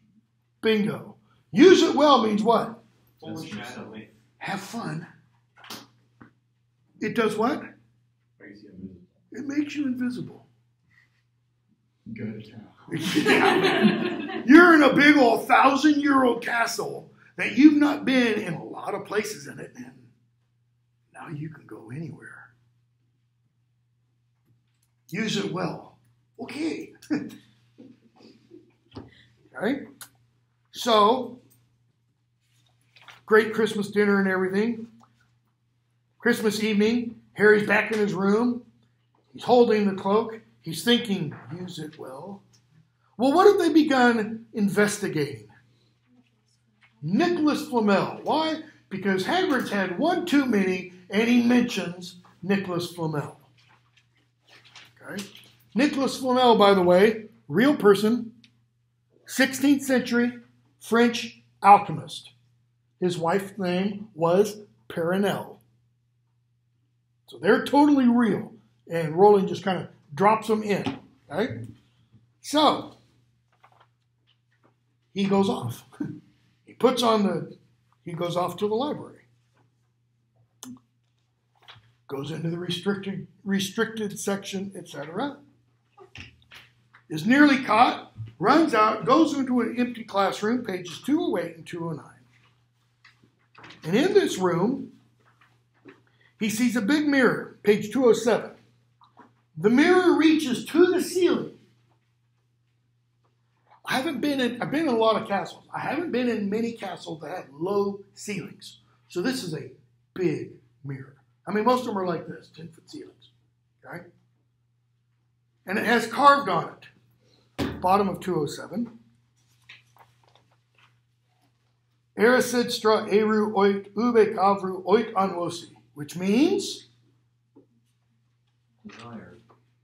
I show you not your face, but your heart's desire. Rewrite it in reverse. And that's all it says. I show you not your face, but your heart's desire. He looks. He looks in the mirror and does this because he's about to scream bloody murder. Why? He had seen not only himself, but a whole bunch of people behind him. But the room's empty. He turns around, make sure the room's empty, and he turns back. There he was, reflected in it. White, scared looking, not white because he's white, but sheet white because like he's seen a ghost. And there reflected behind him were at least 10 others. Okay, reflected means what? They've got to be back here, and he's seen their reflection in the mirror. Well, whose perspective are we being told this from? This is Harry's perspective. This is what Harry thinks. Okay? Nobody there. Was he, in fact, in a room full of invisible people? And this mirror's trick was that it reflected them, invisible or not. What idea does Hagrid introduce to Harry back on Hut on the Rock on the sea? Two worlds. One seen, one not so seen, the magical world. Might this be introducing another two-world scenario? He looks in the mirror again. A woman standing right behind his reflection was smiling at him and waving. Notice he did not see that before. So he looks, he sees all the people, turns around, makes sure they're not there, looks again. Now we get a number, there's roughly 10, turns around to make sure, looks again, and now the woman right behind him is smiling and waving. Okay? He does this. What happens when he does this? Nobody there, right? If she was really there, he'd touch her. Their reflections were so close together, but he felt only air. She and the others existed only in the mirror. She was a very pretty woman. She had dark red hair, and her eyes, Her eyes are just like mine, Harry thinks. Edging a little closer to the glass. Bright green, same shape. But then he noticed she was crying. Why is she now crying? What's happened between seeing her smiling and waving and now crying? You realize who she is, maybe? Is it he realizes who she is? She realizes who he Is it that she realizes who he is. is? He knows she's not there. Close. Rephrase that. She knows he sees her. When he does this, when he reaches back, because she's smiling and waving at him, the reaching back tells her he sees me. And then what happens? She bursts into tears. Where is this happening? Yeah. Okay, this is who, obviously. His mom. This is his mother. This is Lily. Okay. The tall, thin, black-haired man standing next to her put his arm around her. Notice this is all happening how? Through the reflection in the mirror. Louder. Instantaneously. Now, time. Time is passing. Whatever this is in the mirror, time is passing kind of there too. That is, we are told, we get all these adverbs and verb tenses that indicate time. Okay? This is a progression. So, she starts crying. When he initially knows her as his mother, but recognizes her, kind of focuses and sees she's smiling and waving. And then he tries to touch her, and she starts crying. Then he sees the man standing next to her, put his arm around her. Why? He's trying to comfort her. He wears glasses, and his hair is very untidy, and it sticks up, just like Harry's. Mom? Dad? What's happened for the first time in his life? He sees his parents. He remembers his Is he remembering? Is this all some kind of form of projection? parents. No, I mean, I don't think so. He's interacting with his parents for the first It can't be projection, right? Because he's seeing, quote unquote, in real time, changes in their persona. Shut up. Okay? What does that mean? She goes from smiling to tears to being comforted. Where is this happening?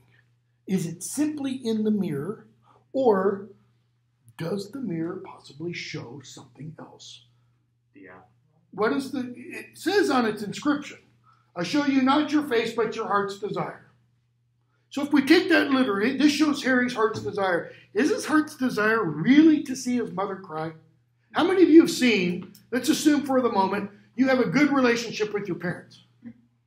Do you want to see your parents cry? No!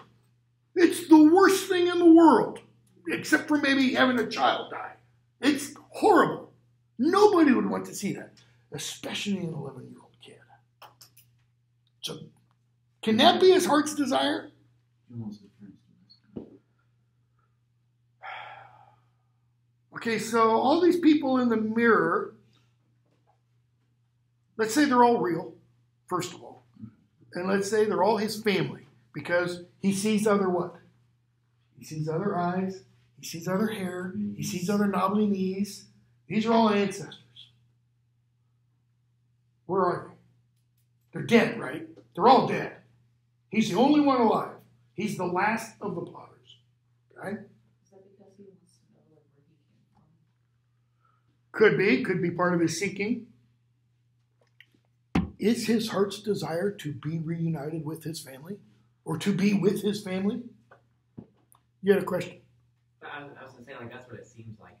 Based off that, that would mean that he would want to see his family. Like, They're going to go, he's going to go back with Ron the next night, right? And then he's going to go back again. And Ron's going to say, we're going to look at it. Ron's going to say something And Harry's going to say, like, well, that can't be because they're all dead. It's like, well, okay, so you're alive, and what's the natural progression? At some point, you become unalive. We all die, right? Unless you have an elixir of life, which we'll talk about. So what does he do? He just stands there and looks at these people. I think, and I could be entirely wrong, and it could be because of my reading into it, but I don't think that's the case. I think this is Rowling giving us kind of a pre-lifting of the veil. The veil that we see in book 5, that is a literal veil there that somebody falls through, it disappears. Okay? But it's the veil meaning that the use of the term to describe the separation between death and life. We're going to see it in book 4 too. That is, we're going to see Lily and James in book 4. And how are they going to speak to Harry? Dumbledore is going to call them echoes. Echoes tend to do what? What? They don't repeat. They don't repeat anything to Harry when he sees them in book 4. Okay?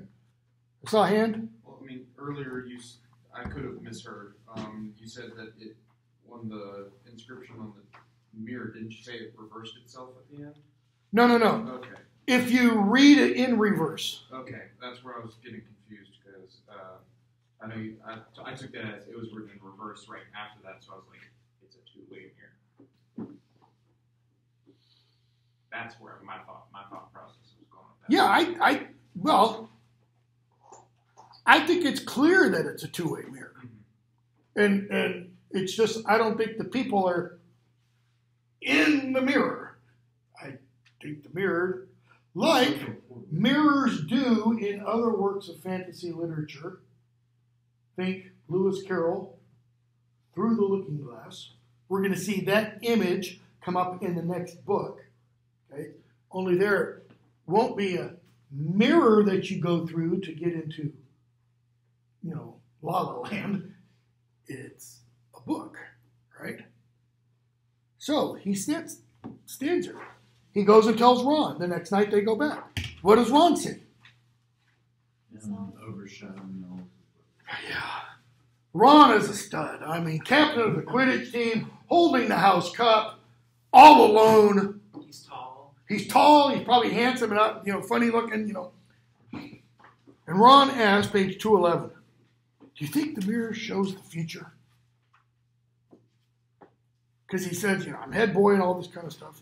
How can it? All my family are dead. Harry's not the brightest bulb in the box. I mean, even by the end of book 7, he's not the brightest bulb in the box. Okay? It takes him a while. It's a good thing he has Hermione to cheat from. Okay? Ron, let me look at it more. Harry, you're only holding the Quidditch cup. What's interesting about that? I want to see my parents. And they hear a noise, and they leave. Harry goes back the next night. Right? And he thinks, I can stay here all night. Page 212. Except Dumbledore's there. Back again, Harry. I didn't see you. Dumbledore. Strange how nearsighted being invisible can make you. Strange how nearsighted being invisible can make you. What's nearsightedness? You can only see what's up close. Is Dumbledore saying, no, I was here. I wasn't invisible. You just thought I was invisible. I'm not the droid you're looking for. Is he playing mind tricks on Harry? Or was he invisible?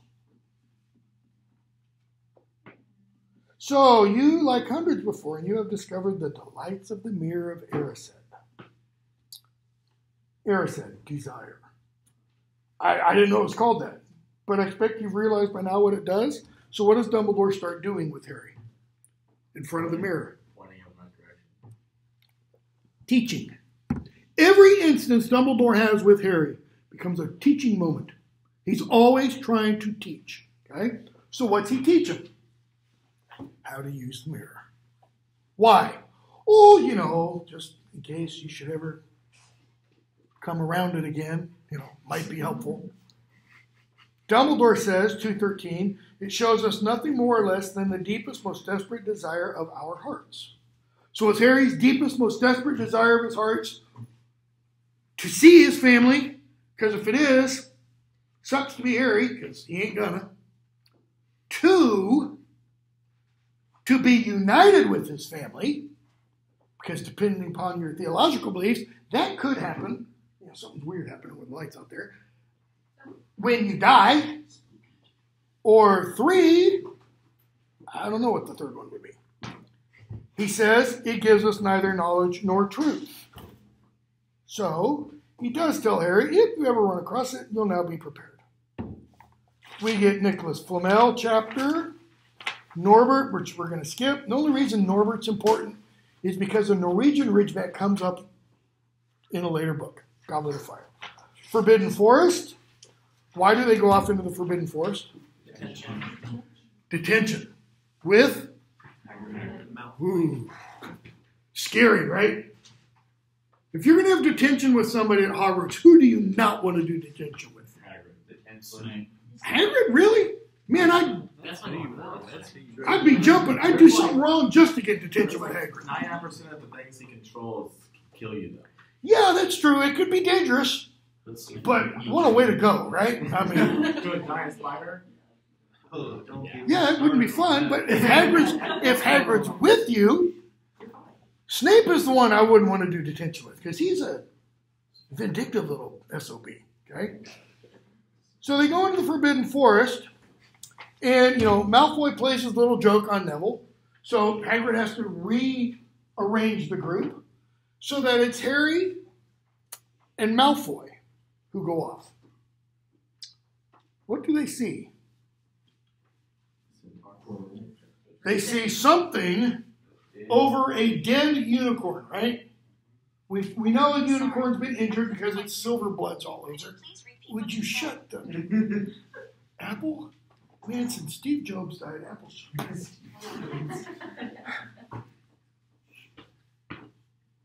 Later we find out it's Quirrell. What does Harry do when they see this thing in the clearing? Everybody remember?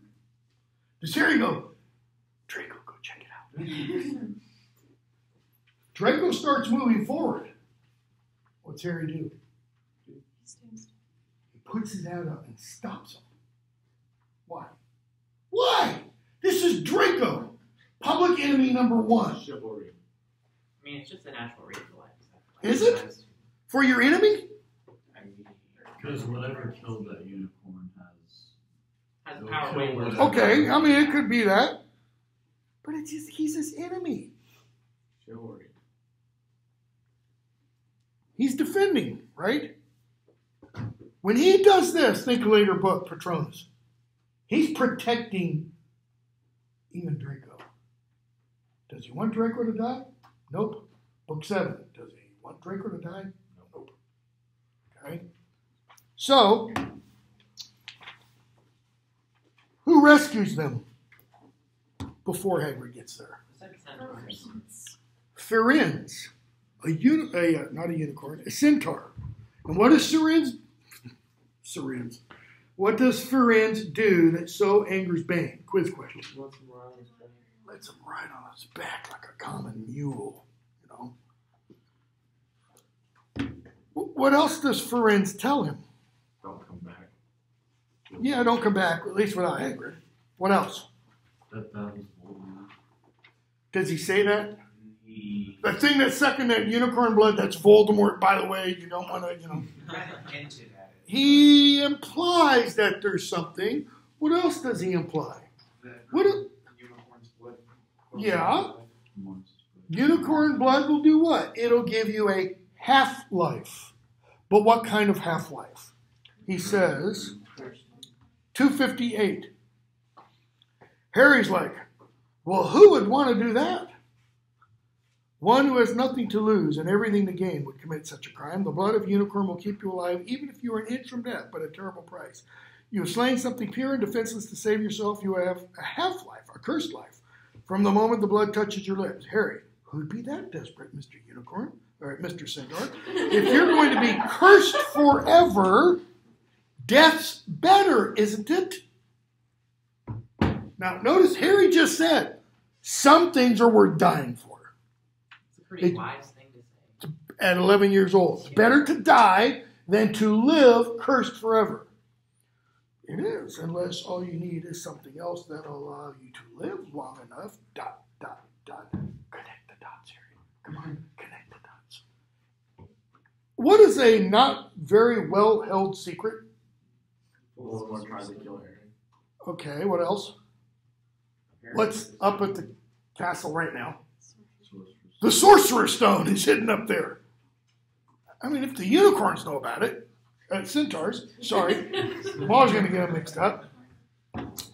So, Hagrid comes. Harry goes back up to his room. And what does he discover on his bed?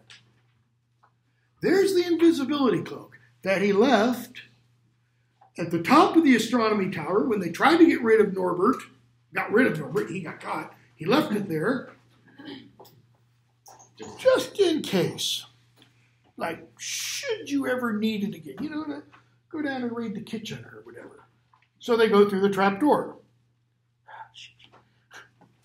I've actually done both books in one night before. Skip a bunch. Harry says, Snape's after it. Page 270. He says, I've got to get through. I've got to find it, etc. Ron, 270. You're mad. Hermione, you can't. After what McGonagall and Snape said, you'll be expelled. Notice what's all important to Hermione. You'll get kicked out of school. Harry, he says something that's very interesting. Because he alludes to, and I think at least, he alludes to an offer that's been made, maybe, but I don't think it has been. So what? Don't you understand? If Snape gets hold of the stone, Voldemort's coming back. He said the word, Voldemort. Haven't talked about that at all. What's Voldemort mean?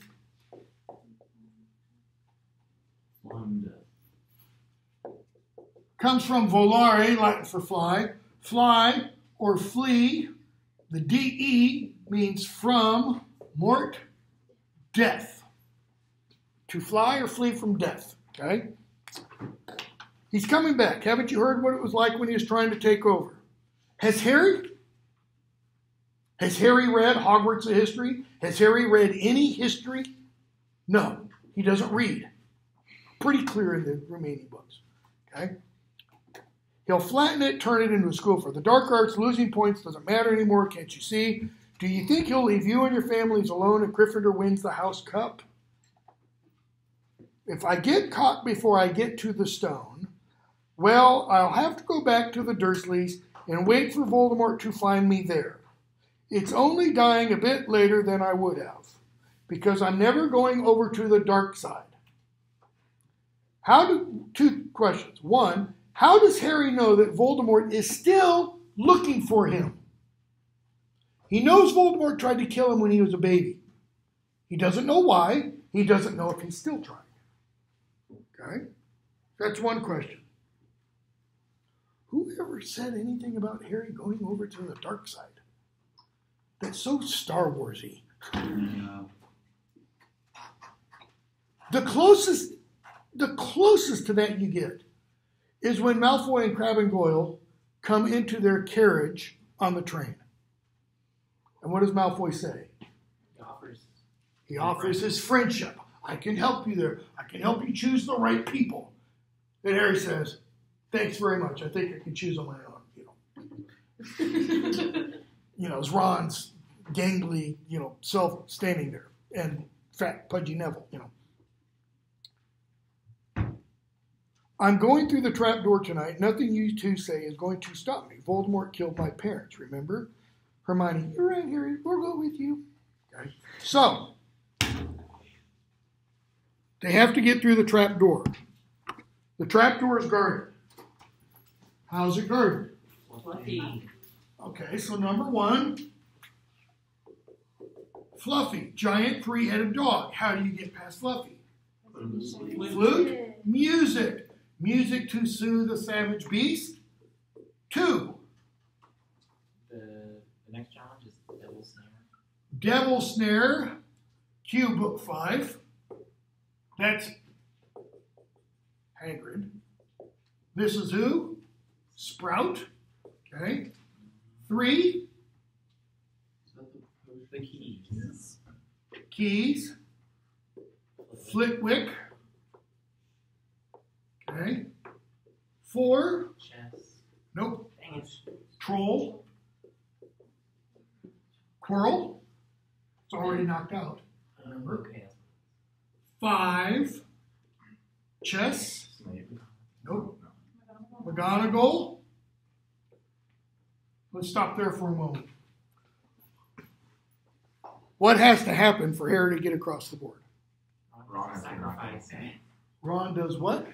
Sacrifices He himself. sacrifices himself. He says it's the only way. Sometimes you have to do this, and Did Ron think that he was gonna die? I've always wondered that. we don't know. This, it's not a little chessboard.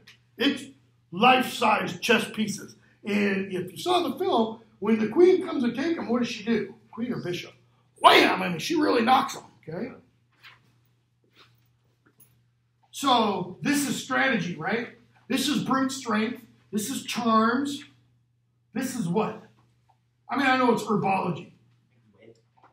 Quick thinking. Okay.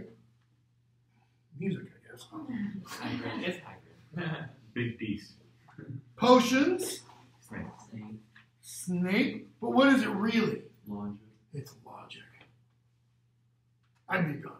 You know, I'll let the hell drink on. You know. It's logic, okay? And notice who gets him through logic? Because if that were Harry, it'd be one volume in the Harry Potter. Okay? So, we get through there and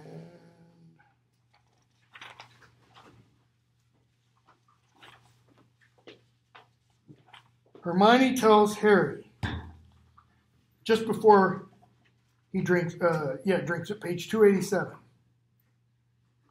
She throws her arms around him, and Harry's like, Hermione, you're a great wizard, you know. I'm not as good as you, he says. Me, books and cleverness. There are more important things, friendship and bravery. Be careful. Harry, you drink first. Okay, what does that kind of imply? Because if she's wrong, you know. Not the chosen one's not. Right. So he goes through the man with two faces. And he thought it would be Snape. Why?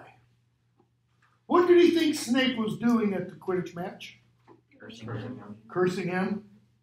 What do we find out? Doing the opposite. Snape was doing the exact opposite. Severus.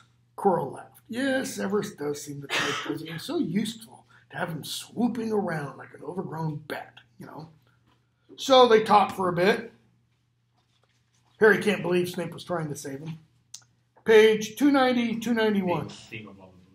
Yeah. 290, 291. Quirrell says, my master's with me wherever I go. Harry's kind of like, okay. I met him when I traveled around the world, top of 291. A foolish young man I was then, full of ridiculous ideas about good and evil. Right? He says, I was full of ridiculous ideas about good and evil. And then what does he say? There is no good and evil. There is only power and those too weak to seek it. His ridiculous ideas is that good and evil even exist. According to Quirrell, Voldemort's moral system is there is no moral system at all. There is no good and evil. There is no right and wrong. There is no justice. There is no injustice. There's only what? Power. You know who else taught this?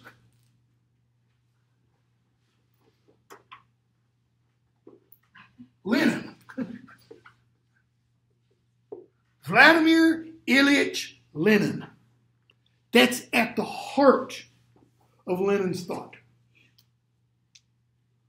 Which is why when Lenin instituted his version of communism in Russia, Soviet Union, it's why he instituted the Reign of Terror. A reign of terror like the world has never. Hitler had nothing compared to Lenin. Hitler rounded up Jews. Why? Because they were imperfect, he thought. Lenin rounded up anyone and everyone for no reason other than to instill terror, to make people full of terror so that they always knew they could be the next one. Even the people doing rounding up would be rounded up next. Millions died because he said power was everything. Okay?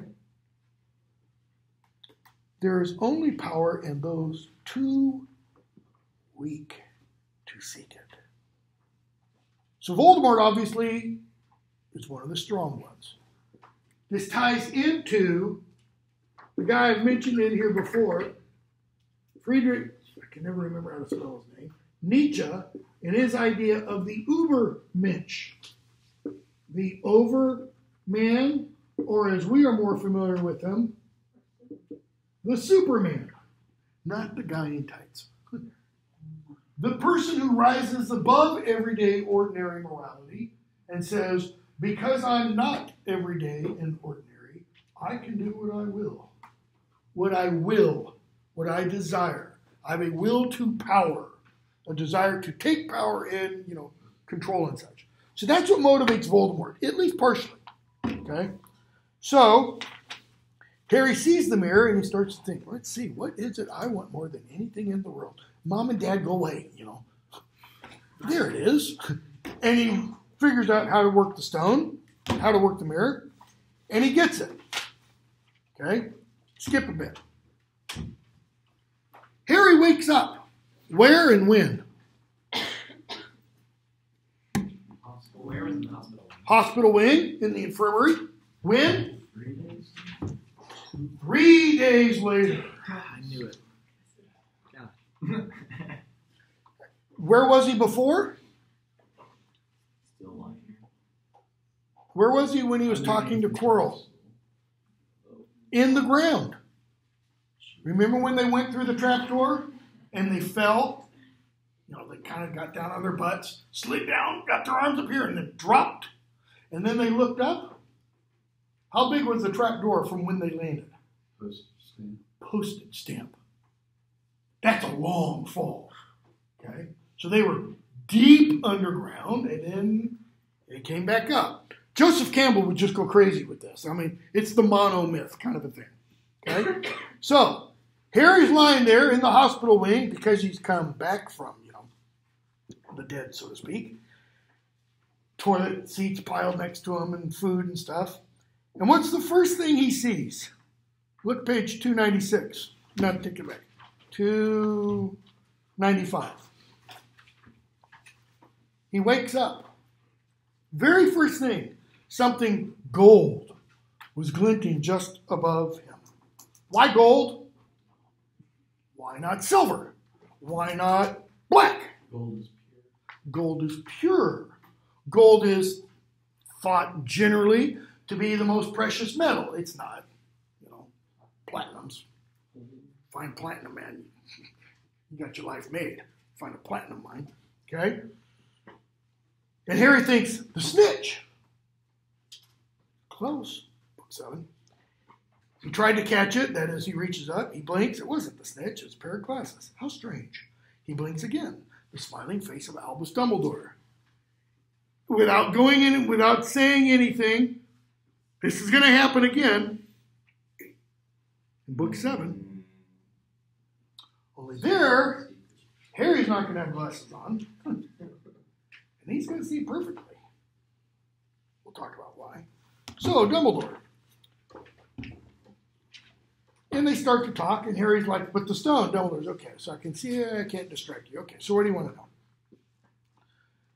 And Harry says, I thought I might, let's see. Arrived just in time, page 297, to pull Quirrell off you. It was you. How's that different from the film? What does Harry do to Quirrell in the film? He keeps touching him, and what happens to Quirrell?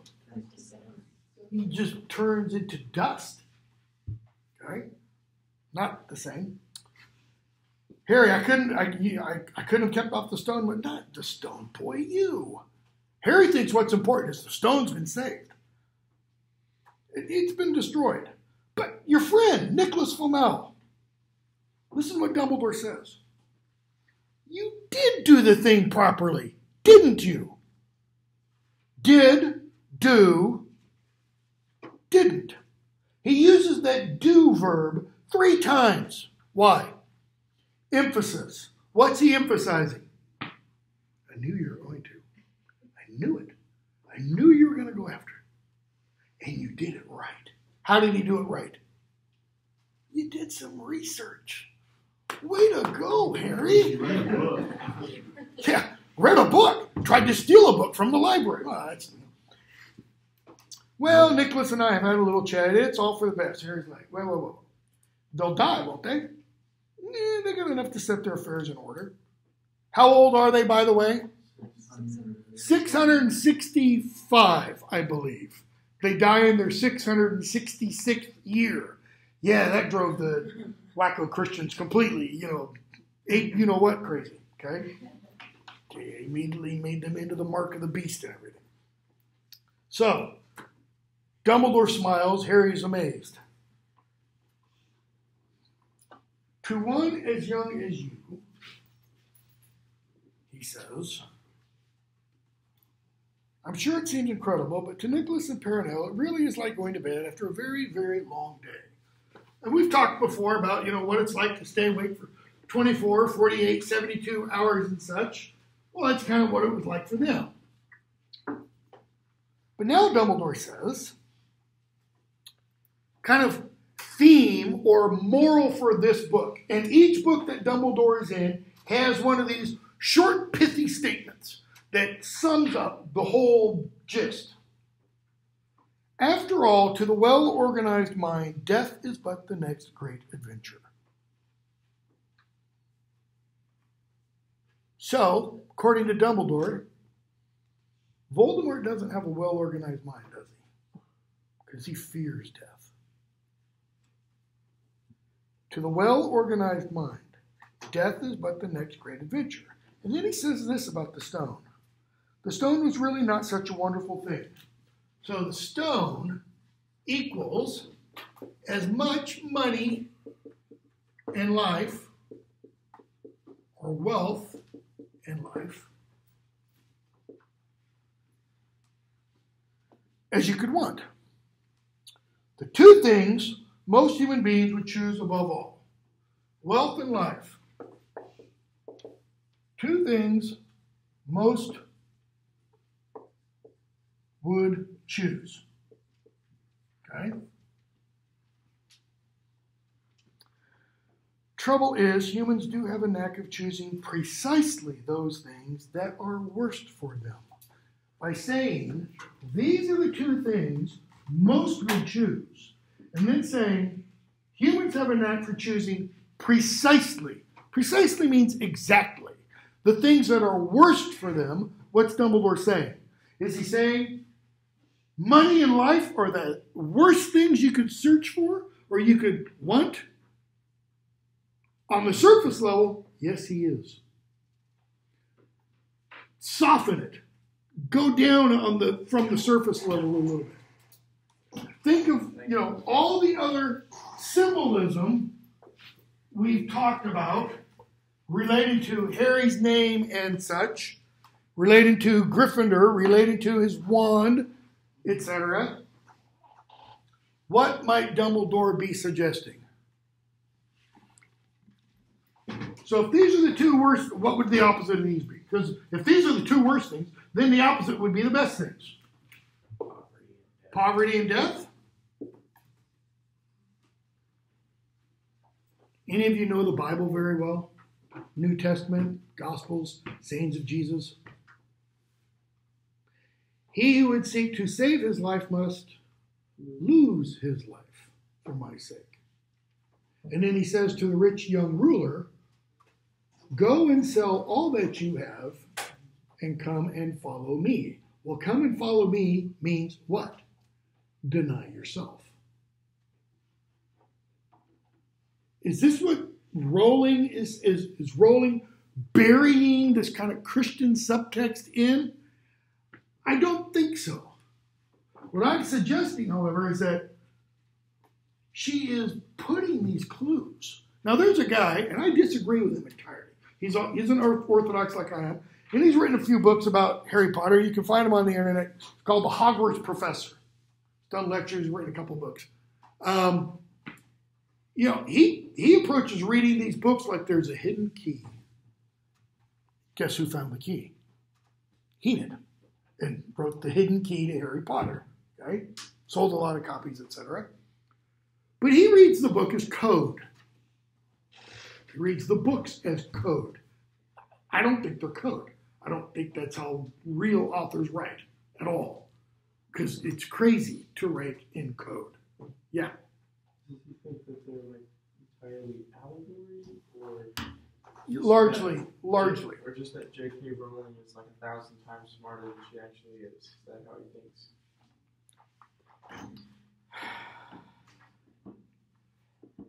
Not to say she's dumb. Definitely the first, and I think some of the second, because he started to apply some of the same approach to her detective fiction novels. And saying that the detective fiction novels are kind of a continuation of the Harry Potter novels, but in our world. Well, it just kind of seems to me that if you think that this book is a written code, you're kind of saying like, there could be an author who wrote a book that every little thing, they've expounded everything you've said, all the Latin and all of the connotations and all of the things. It just would take. Well, you've read the back of the Declaration of Independence, right? Yeah. I mean, you sprinkle the lemon juice on it. Well, you have to apply with a Q-tip. Yeah. So. Yeah. And you have to have a candle. But yeah, that's on that. Yeah, I mean. I just think it's interesting that he would.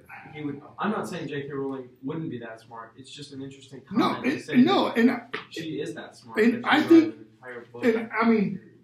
I don't think I'm making this up, and I don't think I'm pulling it out of entirely, let's say, out of my background, seeing it. I think by Dumbledore saying, if these are the worst two things you can choose, okay, then the best two things would be the opposite of those.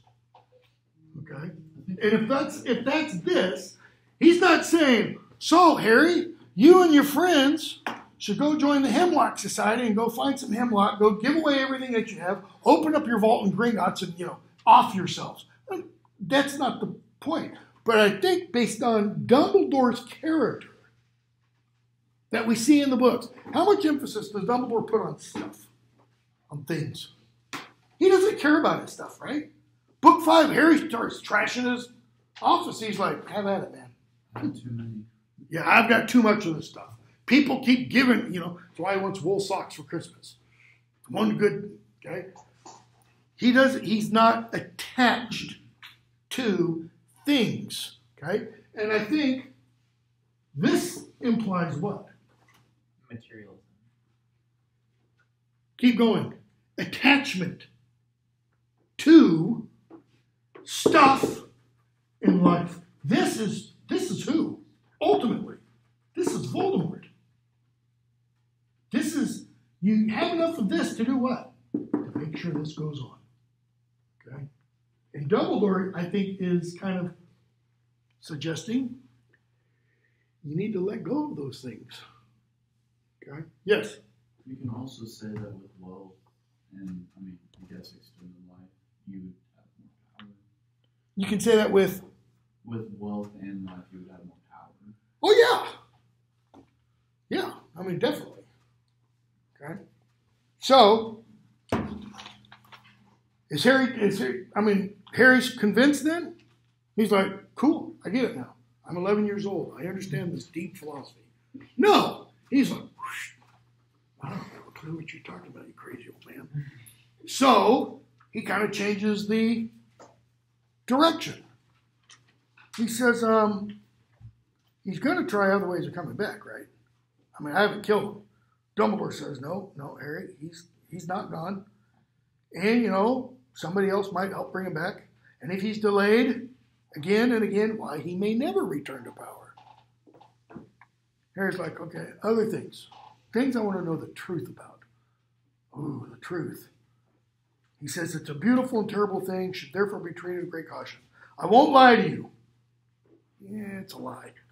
He does lie to him. If he lie, what's told the truth?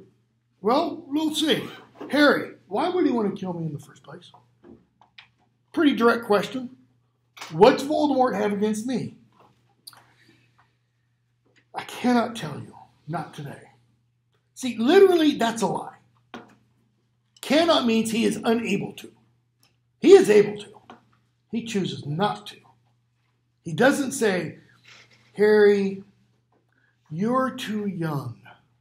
I know you just fought him off and defeated him, but you're still too young.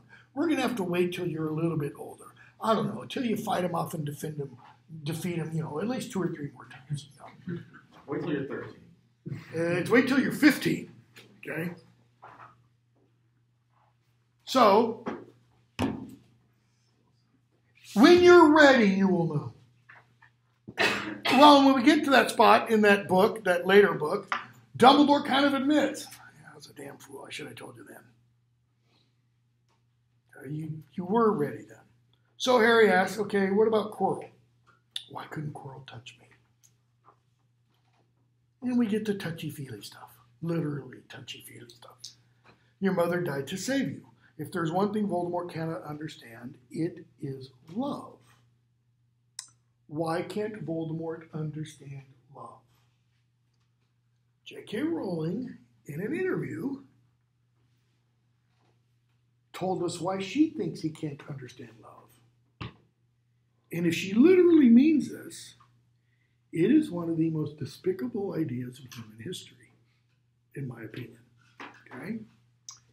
She said Voldemort could not understand love because he was the product of a love potion. He was not conceived in love. Think about that for a moment. That would mean what in our world? Anyone who is the product of a rape, incest, and frankly, how many bazillions of one-night stands that are not love? That's just pure raunchy sex, you know, or lust. That is a vile idea, if that's what she really thinks. Or if she's applying it to a larger world. Yeah. She could just be literally meaning he's a child of a love potion specifically, and that is why he does not love it. And she could. But things don't exist in a vacuum. They exist within the larger world. Yeah. Judah? Well, I don't want to get too much into the later books, but just thinking about what we know in this book, one reason he might not understand love so well is because he's cursed. He lives a cursed life. Okay. We at least know he lives a half-life because he subsists. Yeah, I mean, he drinks the unicorn blood, so that... feel love before that, though, like even as a kid. Well, we will see in a later book, there's going to be talk about this. I mean, there's going to be a debate between Dumbledore and Voldemort. And Voldemort's going to say the old argument again. I have never seen, anything in the world that shows me that your kind of power, love, is greater than my kind of power. We'll talk about that quite a bit when we get there about, what is Voldemort experienced of love and such. Okay? So, Dumbledore tells him about the invisibility cloak, and we can pretty much stop there. 20 minutes. Chamber of Secrets. Jump to the end. No.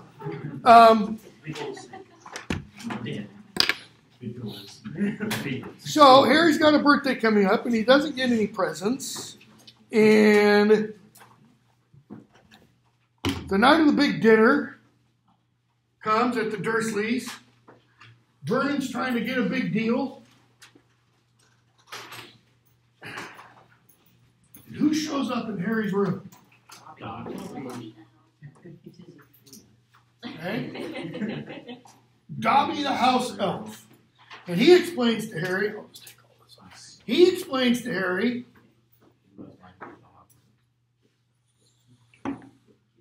that pages 14 and 15. He's a slave. Life's not good. Harry asks him bottom 14, why don't you leave? Escape. House elf must be set free. Harry, and I thought it'd be bad staying here for another 4 weeks. This makes the Dursleys sound almost human. Can't anyone help you? Can't I? What does Harry immediately do? When he learns of Dobby's life situation, he wants to help. He does that every time with everybody who meets who is suffering even in the slightest. He always reaches out. He empathizes. Okay? And Dobby, bursts into tears and goes banging himself against the stuff. Dobby says, page 15, Dobby has heard of your greatness, sir, but of your goodness.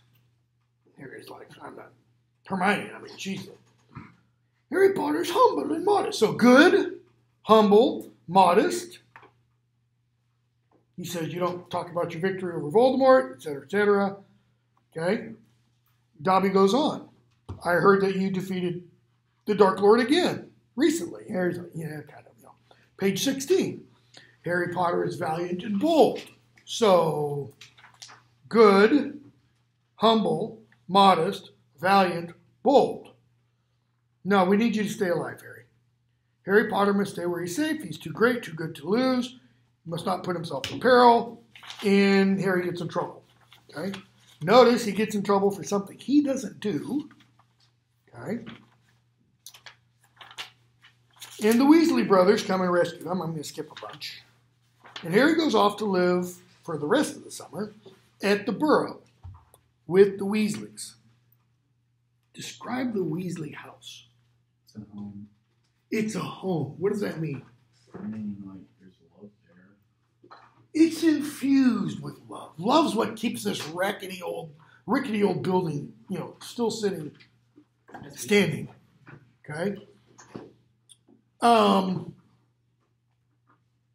So he gets pretty much everything going great for him there because Mrs. Weasley doesn't blame him. She blames Fred and George and Ron.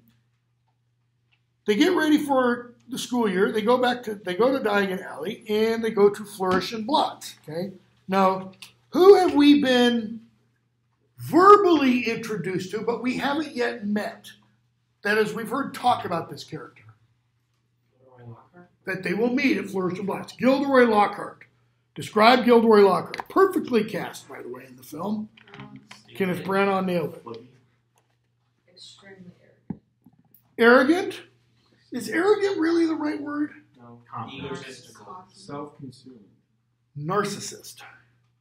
He is the person for whom the word was made. He is in love with himself. Okay? Because to be arrogant, what do you really have to have? You got to have something that it's built upon. He doesn't, right? I mean, what do we learn about him? It's all fake. Everything he said he did, he stole from somebody else. He didn't do any of it. Okay? So what happens at Flourish and Blotts? How does the fight break out? And why does the fight break out? Lucius Malfoy and Arthur Weasley. Okay. Forgot his name. We hear Draco, say something about the Weasleys and Ron's, Because he says that they're wearing hand-me-downs and that Yeah, I mean, he talks about, he looks at Jenny's copy of Transfiguration book and says, this is all your father can afford you, and throws it back in her cauldron. That, by the way, is when he puts Tom Riddle's diary in Jenny's possession. Okay? And what does Arthur do?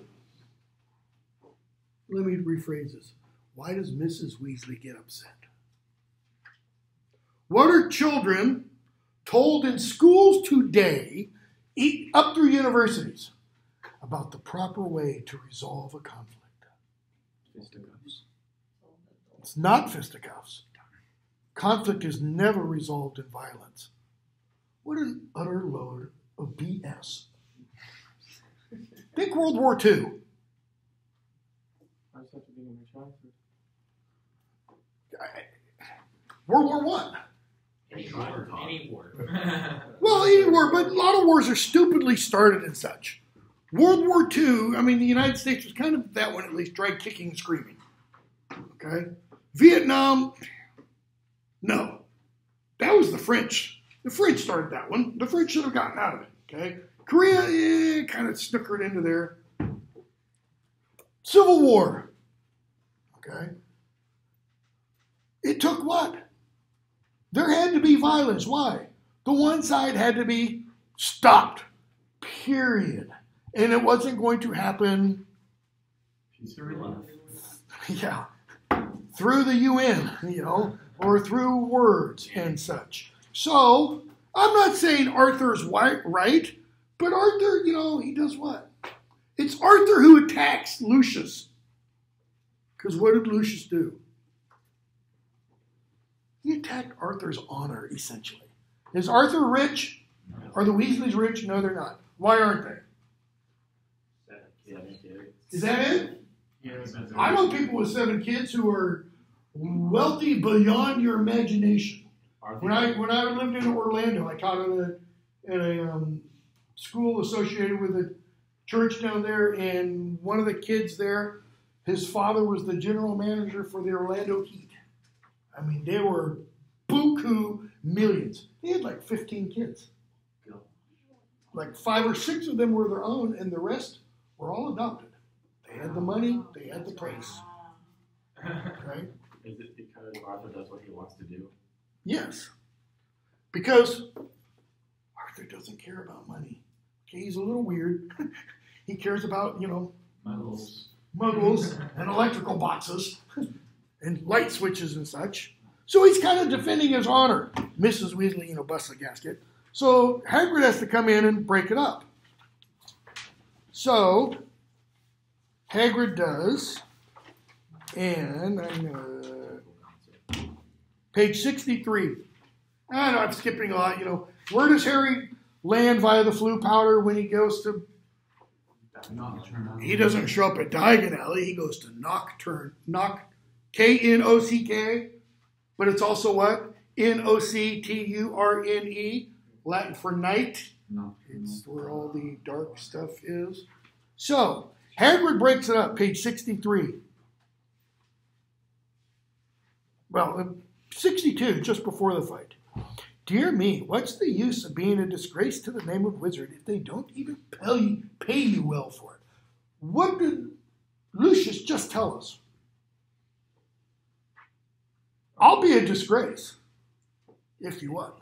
Pay me. Pay me well enough. That's what he is. Okay? Arthur, we have a very different idea of what disgraces the name of wizard. Clearly, company you keep, Weasley, and I thought your family could sink no lower, as he looks at Hermione and her parents. And I said, Arthur just, and Fred and George, get him, Dad, So Hagrid breaks it up. You should have ignored him, Arthur. Rotten to the core. The whole family. Everyone. What does rotten to the core mean? Fundamentally evil. Fundamentally evil. No redeeming qualities. Hillary Clinton's deplorables and irredeemables. Okay? Irredeemable literally means what? Cannot be redeemed. Okay? That's what Hagrid is saying about the Malfoys. Bear in mind, look at the Malfoy's name. Anybody know what it means? Bad foi. It comes from French. Malfoy, bad faith. It doesn't mean don't put your faith in them. It means they have bad faith. Where do they put their faith? Voldy, Lord Voldemort, okay? So, rotten to the core, everyone knows that. No Malfoy is worth listening to. Bad blood. So they're rotten to the core and they're bad blood. Where have we had this idea introduced earlier, first book, but not in these words? Not to this extent. No? No, that's Muggles? I mean, Diff- talks about it. Exactly. But now we have this coming out of Hagrid's mouth. We like Hagrid, don't we? We're supposed to kind of identify with Hagrid. He's one of the good guys. And yet, what does it show us? He's got prejudice. Even the good guys can be wrong. Because this is exactly, use the word again? Prejudice. This is prejudice. So what's Rowling doing? Foreshadowing. Okay. Think audience.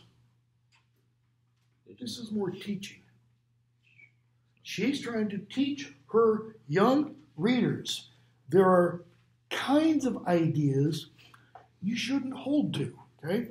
We don't know that yet. Here we're told bad blood rot to the core. What's going to be said about Hagrid in book 4? Bad blood. Why? Half giant, rotten to the core. Okay? Yeah. I just would say that I don't agree with that. Okay. Necessarily. Which? About the quote, the bad blood thing. I don't Okay. necessarily agree with the assessment that she's trying to show that like Hagrid makes a mistake too. Because it could be, I could be wrong in the way that I read it. That's not the way I read it when Okay. and I noticed it before you read it, that I was like, it says bad blood too. But I always read it as the fact that Hagrid, who is never in the books even shed in the light of being, he's even an innocent character to the point of being dumb sometimes because he's so innocent. That he would say bad blood based on because Hagrid is the one character in the book who is shown to represent the peer no matter what race they are, no matter what kind they are. Yeah, later on. Like hippogriffs. Later on, yeah, we're going to hear Hagrid, not in this book, in book 4. There's going to be a big conversation that they're going to have with Hagrid about his background and such, where he's going to say things that kind of make this passage stand off in stark relief because they don't seem to be the same. So my thought is that when Malfoy says, you don't, what's your last name? Right. You want to make sure you get in with the right blood. He is asking for a physical name, a place of birth. When not even a place of birth, but physical name. He wants to know if you're one of the old wizarding pureblood families. When Hagrid says bad blood, he is referencing a character, a trait of character. The Malfoys are bad blood because they're evil. They're not bad blood because they're the Malfoys. Okay. I say rotten to the core. Yeah, I see your point.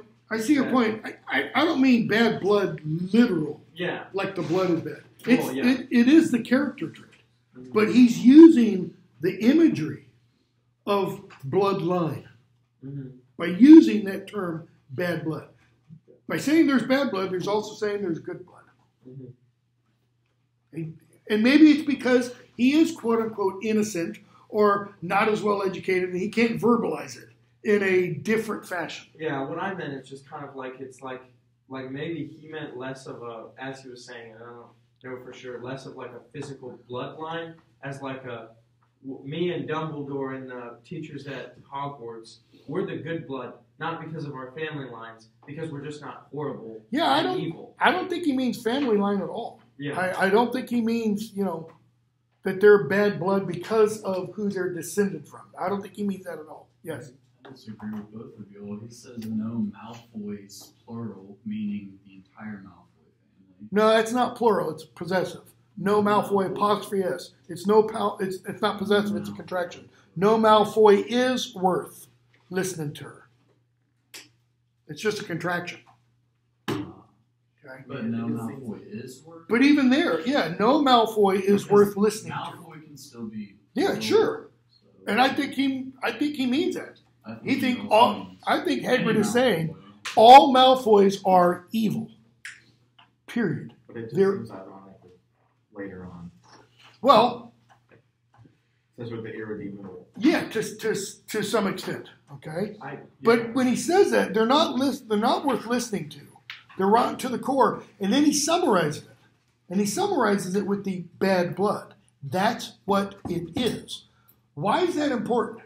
What's going to happen the very next book? The very same idea is introduced very early on. By whom? Aunt Marge. She's going to talk about bad blood in breeding, and then she immediately takes bad blood in breeding dogs, English bulldogs, to humans and apply that to Harry. In fact, she's going to say, when the bitch is bad, the pup will be bad. And Harry's ears start to ring because he's like, she just called my mother a bitch. And that's when it starts. I mean, that's when Harry starts to, lose his control there. Okay? So they leave Flourish and Blots, and the next few minutes left is Whomping Willow. Why the Whomping Willow? How did Harry and Ron get there? Flying car. Flying for to England. Why aren't they on the train? Because they can't get through. We don't know immediately that it's because of Dobby, but it turns out it's because of Dobby. What do we know about the Whomping Willow? It's a willow tree. It likes to hit you if you come too close to it.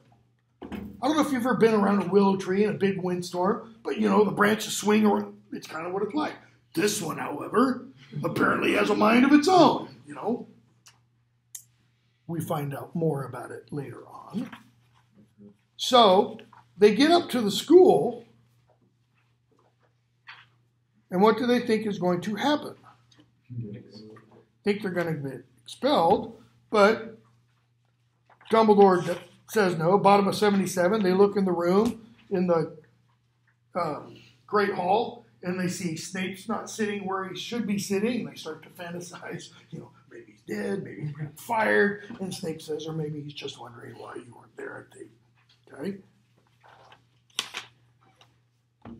And we see an example on page, where is it? Yeah, 82. We see an example of Harry's wit. It's one of the few examples we see of Harry's wit. McGonagall's talking about punishment. Because, they damaged the Whomping Willow. They didn't arrive how they're supposed to arrive. And Harry cuts her off. Which is odd in and of itself, because you don't cut off McGonagall. And he cuts her off and says, essentially, we shouldn't have points taken away from Gryffindor, because when we got in trouble, that was before term actually began, right? Bottom of 82. McGonagall gave him a piercing look, but he was sure she had almost smiled. Why? She said, good point. You're learning, boy. That was a smart. You can be taught, yeah. Maybe that was a smart move on his part. Okay. So no points, but what does happen? No points taken away. No points taken away from Gryffindor, but what does happen? They get detention. Harry with Lockhart and Ron polishing silver. Okay. We get to chapter with Lockhart. It's just there to show what? We hate Lockhart. He's a bumbling fool. Okay? Dimwit. The next chapter. Mudbloods and Murmurs. What's meant when Malfoy calls Hermione a mudblood? Louder? It's definitely a slur. Means she doesn't have wizard parents, or it's mixed. Or that he's better than him. She has muggle parents. She has muggle parents. Her parents are muggles. It's not that one's a muggle and one's... It's both parents are muggles, okay?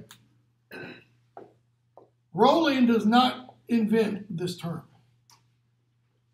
This term was in use in the early 20th century in the United States. It's not native to England.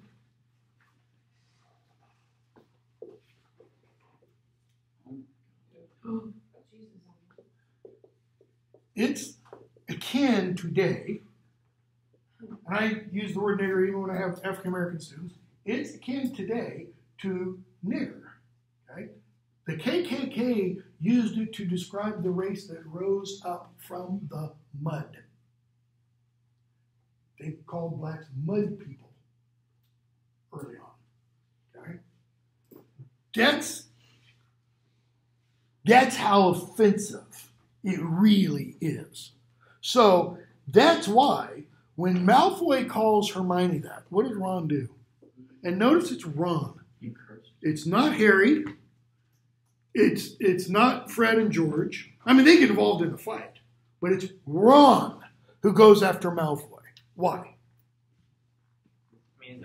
There's already something going on between them. Or Ron has something for Hermione that he can't verbalize yet. Okay? But he curses him with his wand backwards, foreshadowing, okay, because it's going to happen later. And he ends up, puking up slugs and stuff. Okay? So they have that conversation with Hagrid, which